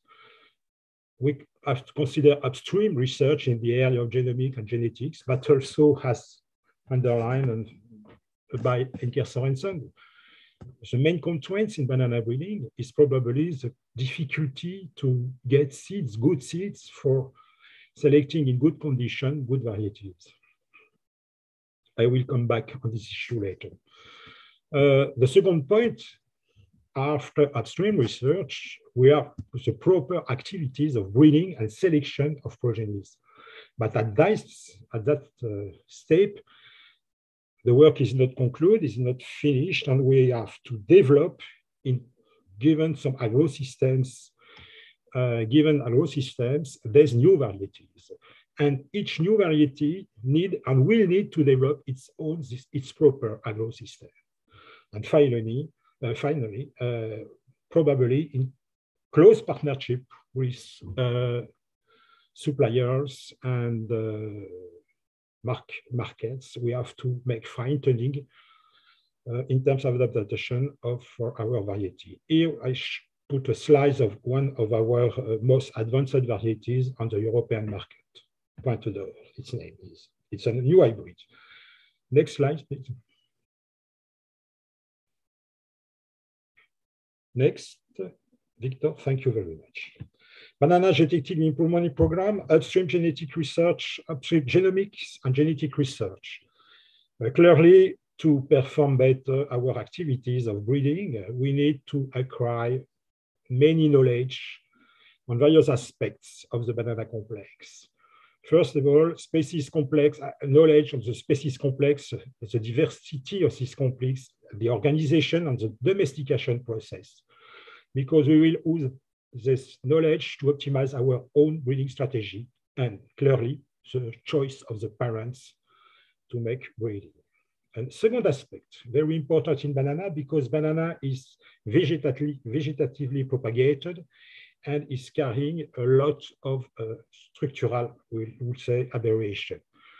Most of the cultivated varieties are bearing structural variation in the genome, mosaic genome structure, and we know that all these accidents have an impact on recombination and chromosome distribution in the gametes of banana. So we have to take into account this knowledge to perform better the choice of our parents and the selection. The third point, very important, is the genetic basis and transmission of traits. It's extremely easy to make a genetic segregating population with wilds, but when we want to work with cultivated varieties, as said by Enker, if I remember well, it's extremely difficult. And the production of segregating population is a difficult task, not in wilds, but in cultivated varieties. I will come back later on this issue. Next slide, please. So in breeding, we defended since the beginning an approach relying on diploid clones, cultivated diploid clones, stipulating that they are at the origins of the triploid varieties. And we need a better knowledge about the structuration of these diploid clones. And what can we say? There is absolutely no diploid clones today in cultivated clones, no wild, cultivated clones which are not an hybrid, hybrid of various sources of different wild types.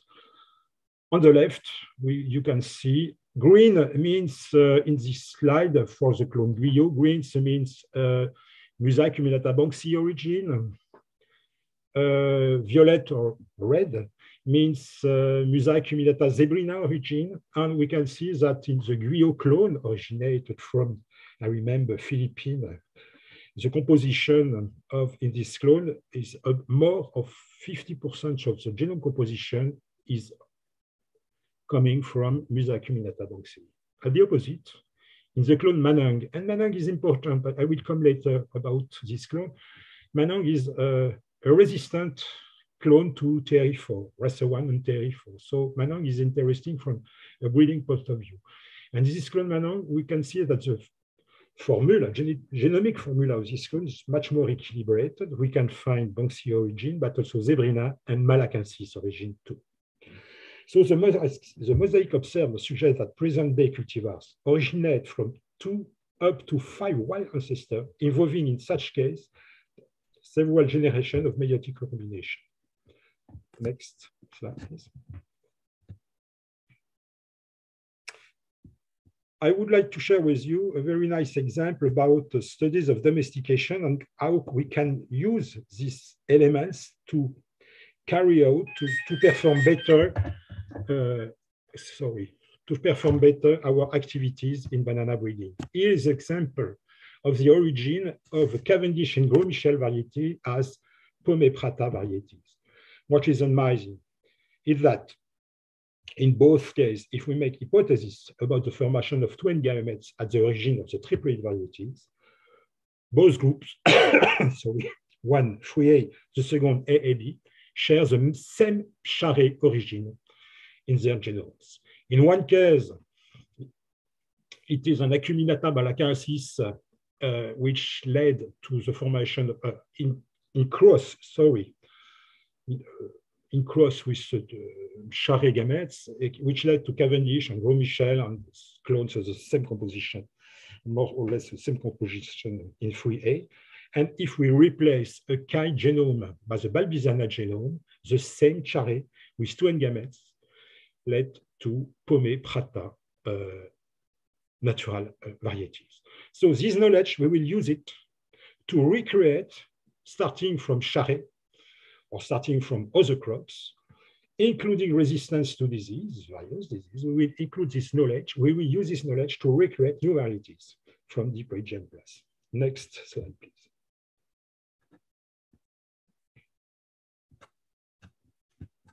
The third point that I talk about is clearly the search of new genes involved in phenotypic traits. And recently, we published a paper on the detection of QTLs for food quality related to traits in a diploid population where we cross-cultivated varieties. In that case, it was Pisang Madu by the clone Galeo.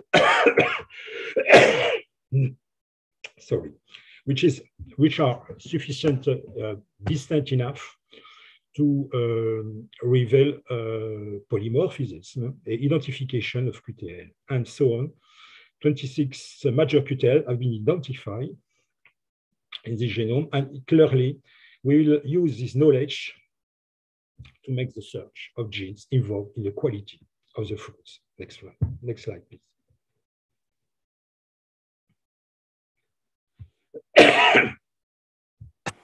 Now the challenge is how to use all this knowledge to perform good breeding. And so I will go back in the next slide on this issue. But I just would like to emphasize that recently we published in the book of Gerd Kemmer, and I forget the second name, you will.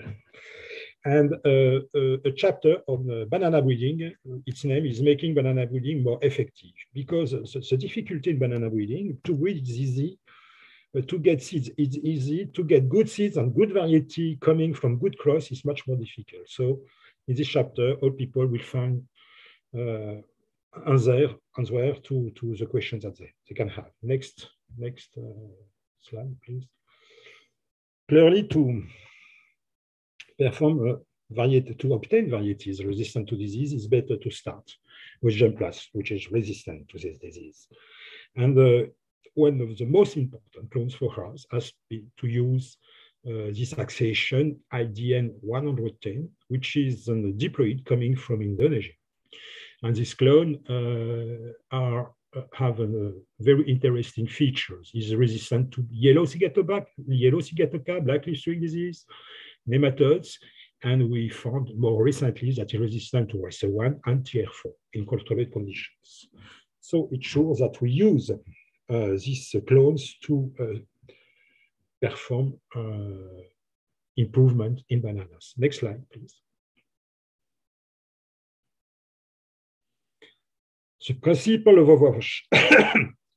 overwashing in banana breeding is reconstructive breeding, because we try to mimic what made the nature in the past, trying to incorporate knowledge, sources of resistance, and trying to come back to new varieties obtained by cross, but very close to the present and current varieties, but in the same time different, because we want to include resistance to disease. So the first step is the selection of diploid germplasm within our varieties, or even in wild types. We can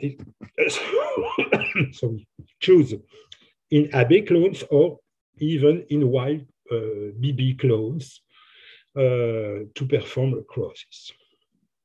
And a very important step in our strategy as we don't know how to master the production of 2-8 gametes in banana, we decide to enter a process of systematically making chromosome doubling to get a tetraploid copy of each diploid clone. And we use this tetraploid copy in back cross with other diploid clones to obtain triploid acuminata, or AAB if we cross an AABB by an AA, or even we can obtain by this strategy AABs crossing tetraploid A with Balbisiana, and even ABBs we got more recently, crossing AABB by BB accession. And in fact, today, I think that we have been able to cover all the range of this new genetic structure. It's important for us because using this approach, we think that we can reach every system of production for intensive agro-systems, but also for local systems where consideration such as access to water, rusticity are more important. When I'm telling about that, I'm thinking in terms of I'm thinking in new hybrids, ABB hybrids. But in fact, in this approach, the main challenge for us is to identify the right combination, the right combination between two parents. In other terms, the right specific combining ability between two parents. Next.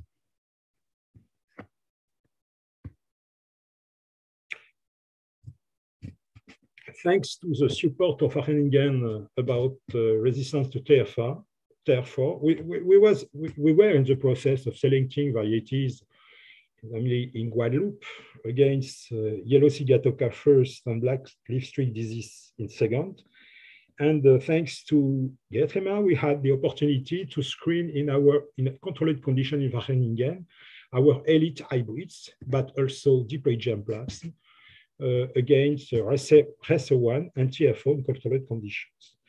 And clearly, we have been satisfied to identify some varieties, really, some of them resistant, others completely immune. In the case of this selection X17, completely immune to TR4 in controlled conditions. But we also select new hybrids in this controlled condition. We will see that now they are being evaluated in Australia, in Northern Territories against TR4 in field conditions. So we have been able to first identify new hybrids, desert hybrids, and of 3A constitution, and tomorrow of AAB constitution. And we already have two, but I hope in the future much more, using parents resistant to TR4. The selection process now for us is to select the best variety, considering black leaf streak disease resistant. Yellow ciguatoca is less important today, but also productivity, fruit quality, and so on. When we make a cross between a wild Balbiziana accessions pollinated by a clone such IDN 110 tetraploids. In one cross, we can produce more than 120 seeds in one pollination. We already have too much material for the place we have in the field to make efficient selection. That means that we are really have to search, to work about the best way to get large progenies, which can lead to interesting segregating varieties in the segregating population, and for selection and interesting varieties in this segregating population. So next slide, please. Yes, Dr. Bakri, I see that you still have 4 slides. Mindful of the time, I would appreciate if we can allow some time for the last panelist also. So okay, just for your information. Just to say that our varieties are currently in Australia, and we confirm with the trials made in Australia the comportment identified in controlled conditions, at least about 3 hybrids. They are here, 924, 931, and 938. I just would like to remember that they perform in first crop and the first ratoon 2 without any symptoms. I just would like to emphasize also that these are not only resistant to TR4 and RS1, but also to black leaf streak disease. Next. We have developed a system and a partnership to evaluate our varieties, not only in fresh windies, but also with a couple of partners, according to their interest in our own interest too. And namely, all the hybrids, as much as possible, we send our hybrids in Australia to verify the comportment of our hybrids regarding TR4, but also the comportment of the consumers regarding these new varieties. In particular, if we develop these varieties in organic systems. Black leaf streak disease is not present in Australia, but yellow cicatoca is still present. If tomorrow we can stop with any treatment, it will, from our point of view, very nice. Next slide. So just, I would like to remember here that on this side, CIRAD launched an initiative, World Musa Alliance, where the objective is to join research banana producers on a platform to tackle TR4 Fusarium and the other main disease. Clearly, starting from our current activities, testing new banana varieties, hybrids implementing at the international testing network. But we would like to reinforce our breeding capacities to produce much more hybrids in the future regarding different objectives. And these activities of breeding support by upstream research for direct application after in breeding. For any contact, please contact Denis Leyer, Jean Carlier at CIRAD. Next slide. I thank you for your attention. Thank you very much. Thank you very much, Dr. Bakri. Highly appreciated, very insightful information. Ahora vamos a pasar al español. Aviso con calma para la interpretación que puedan cambiar de canal, y para todos aquellos que estaban escuchando el canal en off y quieran seguir escuchando la interpretación simultánea en inglés, tienen que irse al canal en inglés. Please, those who need English now, you need to switch. In case you're in the off channel, you need to go through the English channel. Así que sin más dilación y con el ánimo de dar la palabra a nuestro último, pero importante invitado, del doctor Adolfo Martínez, que como saben es el director de la Fundación de Investigación Agraria de Honduras y tiene una intensa, extensiva, diría yo mejor, experiencia en coordinar programas de investigación enfocados en el desarrollo y la mejora de variedades de bananas y plátanos. La Fundación Hondureña de Investigación Agrícola tiene un programa de mejora genética de la musácea y tienen más de 50 años de experiencia y han desarrollado varias variedades con características y resistencia a la enfermedad. El doctor Adolfo Martínez presentará los híbridos de banana y las variedades desarrolladas por FHIA con resistencia al R4T y otras enfermedades. Doctor, tiene usted la palabra. ¿Tiene usted el micrófono encendido, doctor Martín? Muy bien, muchas gracias. Yo creo que ya puede Bienvenido. comenzar la presentación, Víctor, y buenos días a todos. Un saludo cordial desde La Lima, Honduras, donde está nuestra oficina desde hace muchos años. Les voy a presentar, la presentación está bien en dos partes. Primero, lo que hemos hecho hasta ahora y segundo, lo que estamos haciendo para el futuro. Siguiente.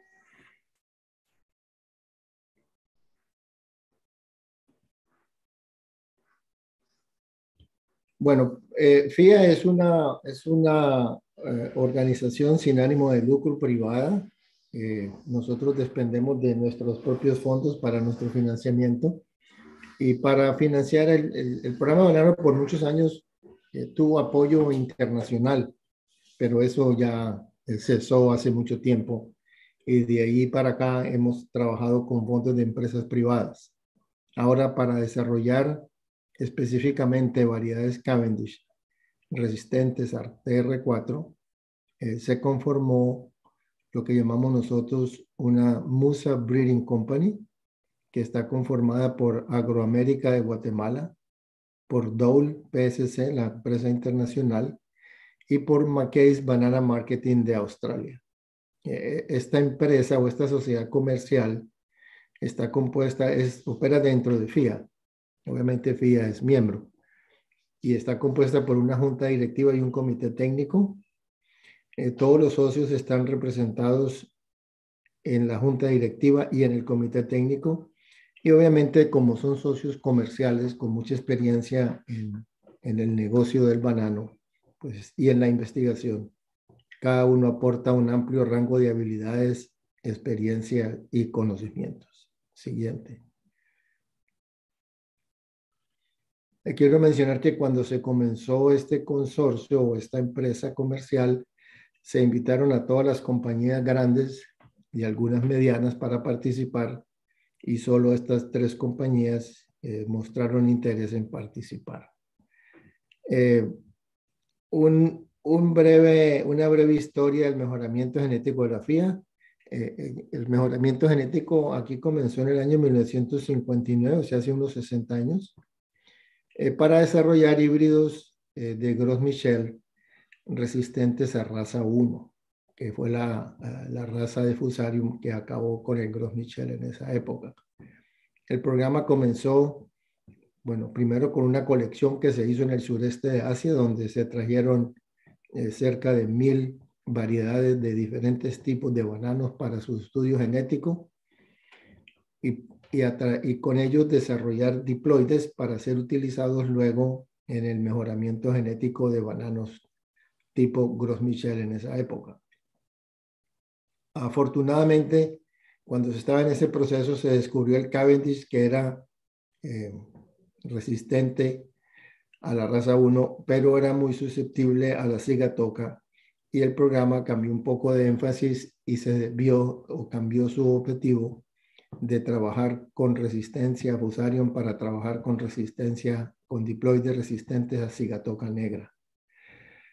El énfasis pues fue en desarrollo de híbridos con resistencia a cigatoca negra en Cavendish hasta el año 1984, cuando Chiquita, que fue la que inició este programa en los años 50, decidió dar por terminada la investigación en banana y transfirió el programa a FHIA con ciertos fondos del sector privado hondureño, del gobierno de Honduras, de Chiquita y del gobierno de Estados Unidos. Y así se creó la FHIA como una empresa privada.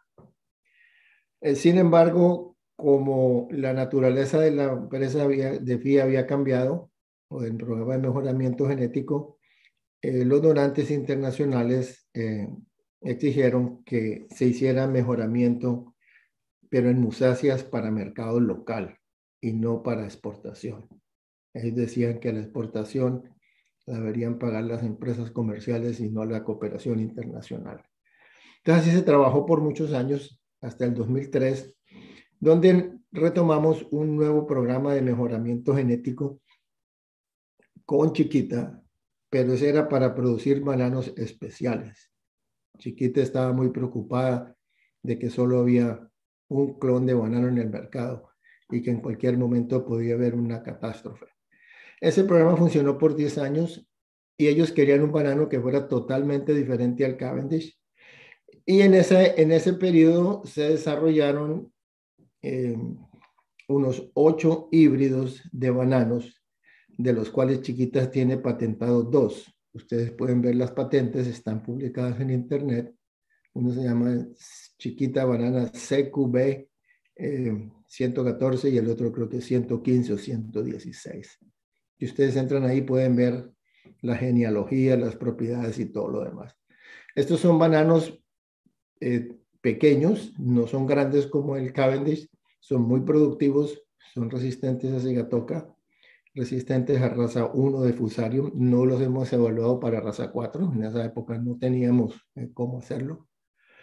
De muy buen sabor, y las pocas pruebas que hizo Chiquita en esa época tenían muy buena aceptabilidad en el mercado, especialmente en Europa.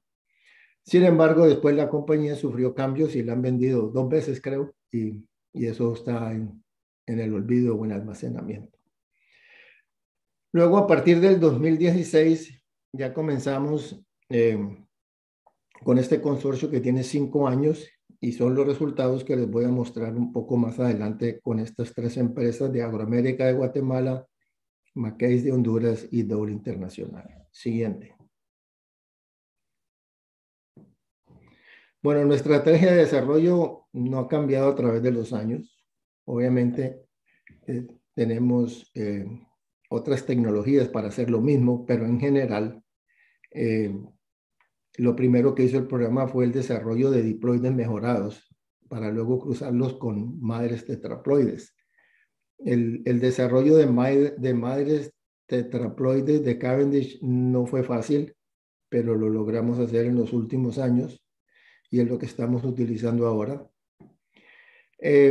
Al cruzar los diploides mejorados con las madres tetraploides tipo Cavendish, obtenemos triploides que luego van a evaluación agronómica, luego primero van a evaluación agronómica aquí en nuestras fincas en Honduras, y una vez pasan unos 2 o 3 ciclos de producción, ya van para evaluación con nuestros socios y evaluación para resistencia a TR4. Luego pruebas de comercialización y finalmente se van a patentar los híbridos que son propiedad de la empresa de mercado. Siguiente. Bueno, como base para el programa, pues hay muchos estudios sobre materiales que son resistentes a raza 4, a raza 1, cigatoca, y aquí he escogido este como un ejemplo para mostrarles a ustedes parte del fundamento de lo que nosotros hacemos. Y ustedes pueden ver allí, ahí hay materiales de varias partes, están los GCTBs, hay 2 o 3 de ellos, y ustedes pueden ver los materiales tetraploides principalmente de FHIA, con excepción del FHIA 25, que son resistentes a raza 4, y también algunos diploides que ustedes pueden ver en ese gráfico, que han sido comprobados de resistencia a raza 1 y a raza 4 de Fusarium. Este estudio fue hecho en Australia. Hay varios estudios de estos que ustedes pueden encontrar. Solo escogí este para mostrarles como el fundamento, la base de lo que estamos haciendo. Siguiente. Bueno, entonces, lo que hemos desarrollado hasta ahora y sus diferentes resistencias, aquí les he puesto 10. Hay otros por allí, pero les voy a poner los 10 más importantes, que son hay bananos de postre, hay bananos de cocción, hay bananos de postre tipo Gros Michel y hay bananos de postre tipo Prata Ana, 2 plátanos, otro banano de postre tipo Gros Michel, banano de cocción el FHIA 25 y un banano de postre el FHIA 26. Ahora, la mayoría de estos materiales son resistentes a cigatoca, son entre resistentes, tolerantes y moderadamente resistentes. Son resistentes a raza 1, con excepción del FHIA 26, que prácticamente ya lo hemos eliminado, a pesar de que es un banano con excelente sabor, excelente racimo y excelentes propiedades de post cosecha, pero no se puede sembrar en sitios donde ha habido raza 1, porque es susceptible. Y tenemos en raza 4. Lo que sabemos nosotros hasta ahora es que el FHIA 1, 2 y 3 son resistentes, el 17 es susceptible, el 18 es resistente, y algo muy interesante son los 2 plátanos que tenemos, el 20 y 21. Se habla mucho de que la raza 4 puede ser un problema de seguridad alimentaria. Genéticamente es posible que tanto el FHIA 20 como el FHIA 21 sean resistentes a raza 4. Y hemos visto varios estudios realizados en diferentes partes del mundo que así lo dicen, que tanto el 20 como el 21 son resistentes a raza 4. En mi opinión, necesitamos hacer una investigación un poco más detallada y más científica para llegar a esa conclusión. Pero yo pensando en América Latina y sobre todo en Colombia, que es un gran consumidor de plátano, si ya tienen FHIA 20 y 21, creo que lo mejor que pudieran hacer ellos inmediatamente es llevar estos 2 materiales a los sitios infectados y observarlos. Estos materiales ya están en Colombia hace muchos años.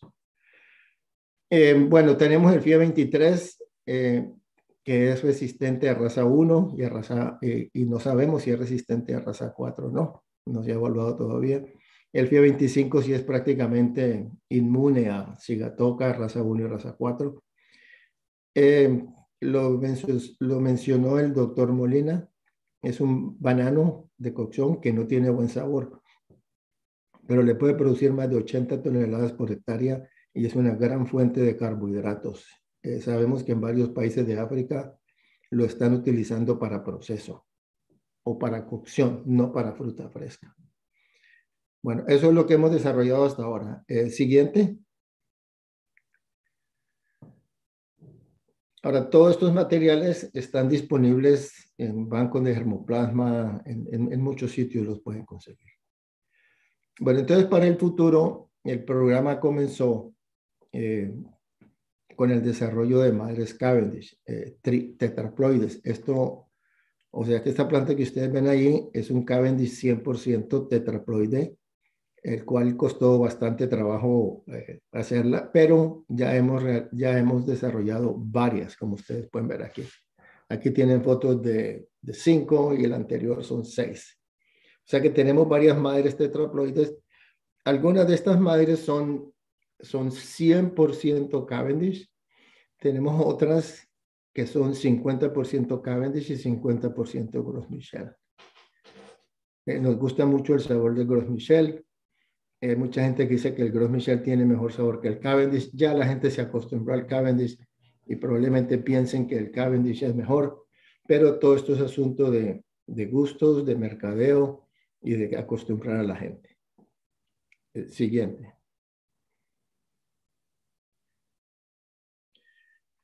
Bueno, ustedes aquí pueden ver un racimo típico de una madre tetraploide Cavendish. Los bananos son Cavendish, saben a Cavendish, la planta es Cavendish, tiene las mismas susceptibilidades obviamente a cigatoca y demás, el mismo porte, o sea que es 100% Cavendish. Siguiente.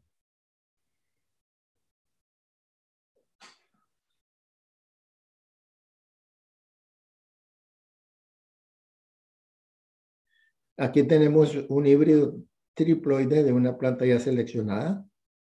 Como ustedes pueden ver, esto es en nuestra finca. La planta es libre de cigatoca. No usamos control de cigatoca. La planta no es muy alta. El racimo que se aprecia ahí, obviamente, no es exactamente el potencial de esa planta, porque como solo tenemos una al inicio, no se hace desige. Entonces ustedes pueden ver que ahí hay cerca de 10 plantas, las cuales luego se sacan los cormos, se siembran individualmente y se hace una segunda prueba en nuestras instalaciones antes de enviarlas a nuestros socios. Ellos vienen, miran, escogen y hacen sus ensayos en sus propias fincas. Adelante. Hasta ahora lo que hemos notado es que la gran mayoría, no quiero decir el 80 o 90%, Pero sí, la gran mayoría de los híbridos que hemos producido utilizando estas estrategias son resistentes a cigatoca negra, lo cual vendría a reducir mucho los costos de producción. Ustedes vieron que en Costa Rica creo que mencionaron que el 32% del costo de producción es control de cigatoca. Es más de $1,500, $2,000 al año por hectárea. Obviamente también va a facilitar estos nuevos híbridos la producción de bananos orgánicos, no transgénicos. Adelante. Bueno, hasta ahora, en estos 5 o 6 años que llevamos trabajando, se han desarrollado 38 híbridos con la estrategia antes mencionada. Algunos híbridos son con las madres Cavendish, otros con las madres que están cruzadas con Gros Michel. De los 38 que se han enviado para evaluación, se han evaluado hasta ahora preliminarmente 16. Y de esos 16, 6 han salido altamente resistentes, 2 resistentes, 2 susceptibles, 3 altamente susceptibles y 3 que faltan por confirmar.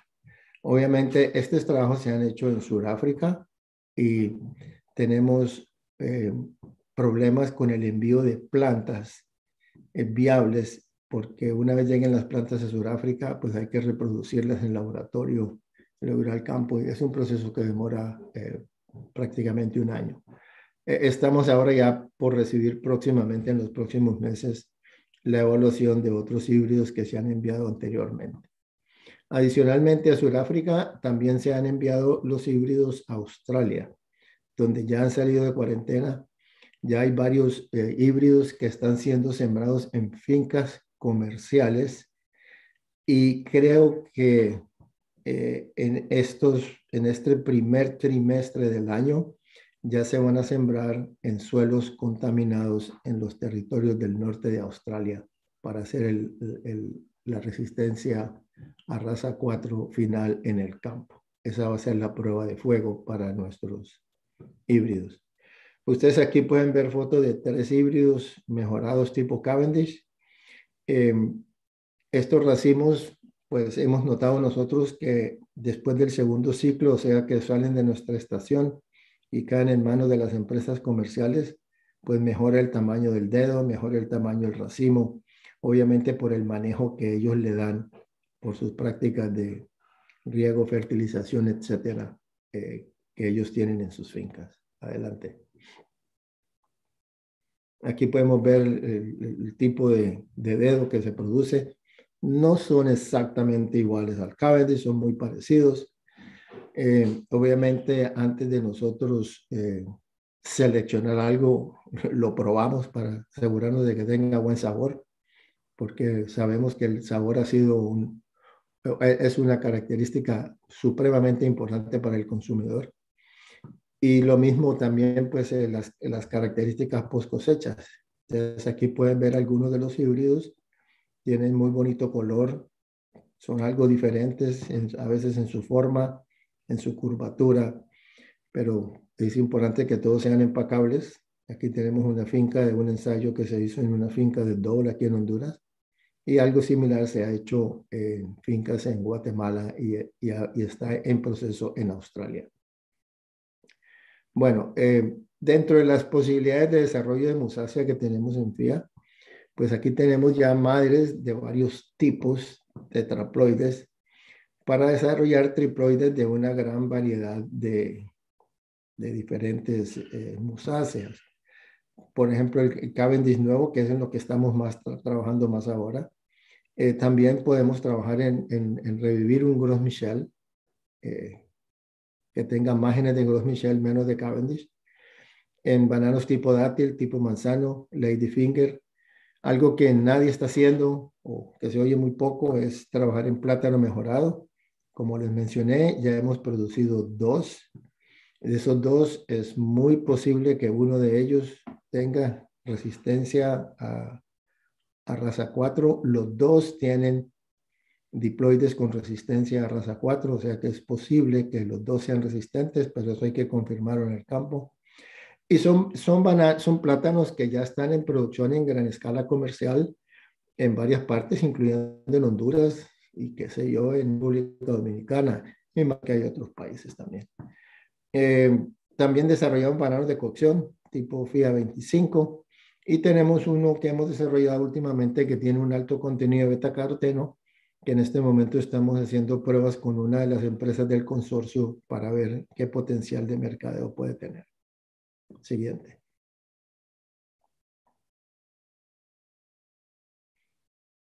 Bueno, esto concluye mi presentación. Obviamente aquí en FIA estamos muy agradecidos a Mackay's Banana Marketing de Australia, a Agroamérica de Guatemala y a DOL por el financiamiento del programa. Este no es un trabajo de una persona, ni de una empresa, sino de un equipo. Y tenemos un comité técnico que está conformado por el doctor Juan Fernando Aguilar de FIA, el doctor Víctor González de FIA, el doctor Marlos López de FIA, el doctor Roberto Young de DOL y el doctor Patricio Gutiérrez de DOL. Tenemos el doctor Bob Williams de Mackay's, a Cameron McKay de Mackay's, a Franz Willimaker representando a Agroamérica y al ingeniero Luis Falcón de Agroamérica. Muchas gracias a todos. Muchas gracias, don Adolfo. Como siempre, una presentación muy interesante. Hemos llegado al final del webinario. Teníamos previsto que quizás hubiera una pequeña sesión de preguntas y respuestas. Le voy a dar la palabra a nuestra experta trabajando en la oficina en Panamá, Esther Peralta, para que formule alguna pregunta. Y como dije antes, las preguntas se administrarán. Intentaremos responderlas por correo electrónico con cada una de las personas que las formularon. Y luego tenemos las conclusiones por parte de la oficial de Agricultura en la oficina en Panamá, Raíssa Yauber. Entonces, sin más dilación, quería pedir antes de darles la palabra a Esther y a Raíssa si podemos contar con interpretación durante quizás 10-15 minutitos. Imagino que no habrá problema. Por favor, si tienen algún problema me informan a través del chat. Y le doy la palabra a Esther Peralta. Esther, creo que tienes el micrófono funcionando. Adelante. Gracias, Víctor. Bueno, las opiniones que hay son muy favorables sobre estas presentaciones y creo que dentro de algunas de las cosas que o no se habían respondido o están solicitando ahora, está el comportamiento o los resultados, los últimos resultados que se tienen de la evaluación o el comportamiento de los híbridos, tanto del CIRAD como del FHIA, aunque el doctor Adolfo acaba de hablar sobre eso, y de los programas de Wageningen y otros que se han hablado aquí, incluyendo los de cultivo de tejidos, etcétera, sobre su evaluación en países donde existe la enfermedad. Sería muy útil que en ese sentido nos dijeran cuánto tiempo se calcula para concluir las evaluaciones de comportamiento y poder disponer en cuánto tiempo se podría disponer de diferentes híbridos, diferentes clones. Y también, por favor, si estos híbridos clones se han evaluado para otras enfermedades, en particular para el bronchito. Muchas gracias. Adelante, doctor Frederick y doctor Adolfo. Y si alguno de los otros ponentes quiere abundar, muchas gracias. Maybe can I start to at least for CIRAD? Our varieties are currently evaluated in various systems in partnership with different partners around the world. The most advanced partnership concerning field evaluation is clearly with Australia, and is not concerning only RESA 1 or TR4, is addressing also the question, as said, of yellow sigatoka. And clearly, when we propose new varieties, we want to go out from the Cavendish system. Clearly, we are thinking about new production systems, mainly based on natural resistance of the hybrids. it's difficult to select hybrids for exportation because the constraints around post-harvest qualities are very important and very hard. But at the same time, there is so much opportunities, and I think that Adolfo Martinez will be in accord with me. There are so much opportunities for local markets where the constraints of exportation, post-harvest, sorry, post-harvest conditions are less difficult. And I really think that in the future, regarding these new varieties, we will assist to the diffusion of these new varieties, really, worldwide. Maybe not immediately, but in the future, much and more varieties will be developed. Yes, I think it's very, very important what Frederick just said. You have to remember that only 10% of the banana market is for export. The only 80% is for domestic consumption. And that we cannot forget that. The evaluation of TR4 in Australia, if you include the quarantine that they have, it's a long process. It can take 3 to 4 years.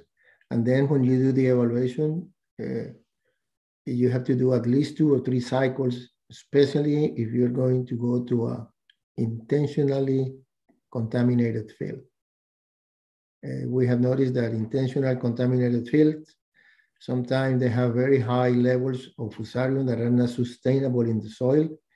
And we have noticed some of our previous hybrids that they are much better in the second cycle than in the first one.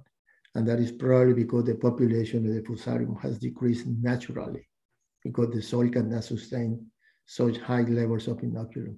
So you have to be careful with that. But it takes at least 2 cycles in the field, plus whatever restrictions you have in the country for quarantine and multiplication. So you're talking about 3 to 4 years.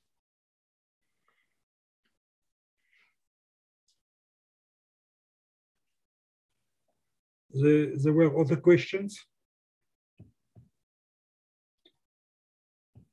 I think we have many. I see a question here about bricks, and some of our new hybrids have a higher bricks than Cavendish.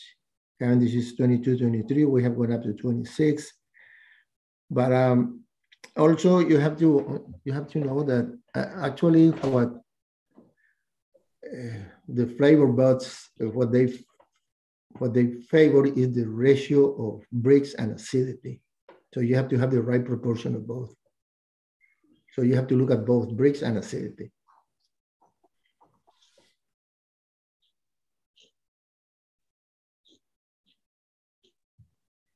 Okay, thank you very much. Again, there are many questions that are supposed to be addressed, but we will do it after the webinar. Thank you very much. Víctor, Víctor, por favor, que vean en el chat la referencia de los resultados que se han tenido de manejo y otras experiencias en Mozambique, porque había muchas preguntas sobre eso y ahí pueden tener información. Gracias. Ok, yo voy a copiarlo de nuevo aquí para que lo puedan ver todos. Aquí está, este es el enlace al que se refiere Esther. Muy bien. Mira, pues... Víctor, otra pregunta que yo veo es sobre el ciclo de producción de los híbridos.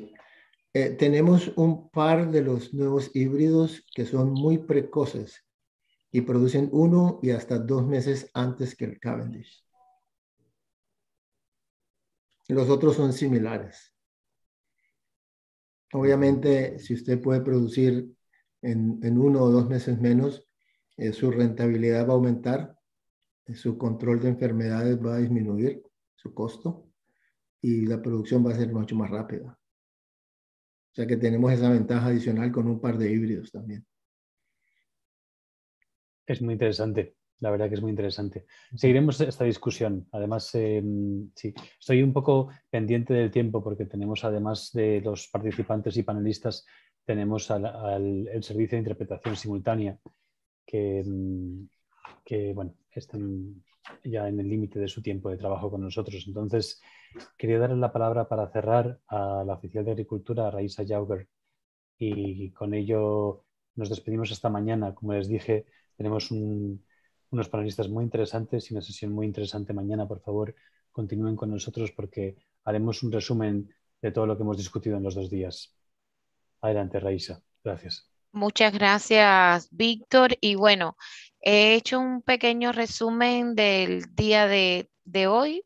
Gracias ante todo a los panelistas por las excelentes presentaciones y también a todos los participantes. Realmente hay muchas preguntas que responder aún en el chat que estaremos enviando por los correos electrónicos y las diferentes maneras que tenemos. Es un tema muy adecuado a la actualidad, no solo para la región de América Latina y Caribe, sino también a nivel global. Ha sido una sesión de gran valor por los resultados científicos y que hoy se han presentado en general y de gran importancia para el sector bananero. Se abordaron temas de gran relevancia como son los relacionados con las mejoras de tecnología para abordar la resistencia a las diferentes enfermedades y con énfasis en la raza 4 tropical. Se hizo alusión a diferentes reportes de materiales promisorios, haciendo hincapié del uso en diferentes países, como es el caso del Formosana, con las diferentes evaluaciones, adaptaciones, con sus características agronómicas y la adecuación también por diferentes compañías. Se enfatiza en la necesidad de hacerlo siempre a través de un programa de manejo de la enfermedad y de gran importancia y valor su evaluación en campo. Se enmarca todo lo relacionado en cuanto al comportamiento agronómico de Formosana y otras variedades promisorias para el caso de resistencia a la raza 4 tropical. Por otra parte, vale señalar que los relacionados con las variedades tienen varios aspectos a destacar y de esta manera poder mejorar las alternativas de manejo para lograr una mayor resiliencia en el cultivo.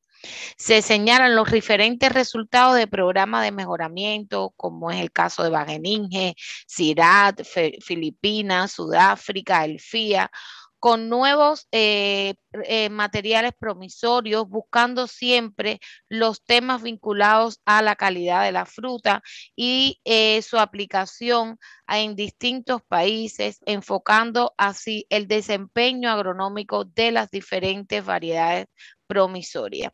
Así como se recalca la necesidad siempre de la vinculación de los diferentes programas de mejoramiento genético y el sector académico y científico para saber qué podemos llevar hoy a la mesa, al campo de nuestros productores. Para finalizar, a partir de los diferentes programas de mejoramiento genéticos presentados en el día de hoy y que existen a nivel de los diferentes países y a nivel global, sus instituciones científicas, se evidencian las alternativas para acceder de manera biosegura a nuevas variedades alternativas producto del mejoramiento genético para poder enfrentar la raza 4 tropical.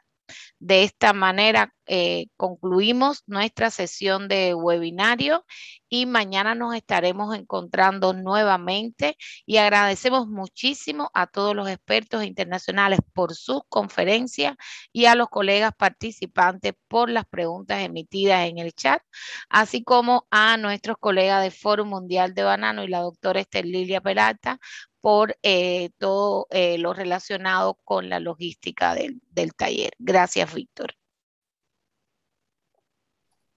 Muchas gracias. Que pasen ustedes buen día. Nos vemos mañana y gracias especialmente a los panelistas y al servicio de interpretación.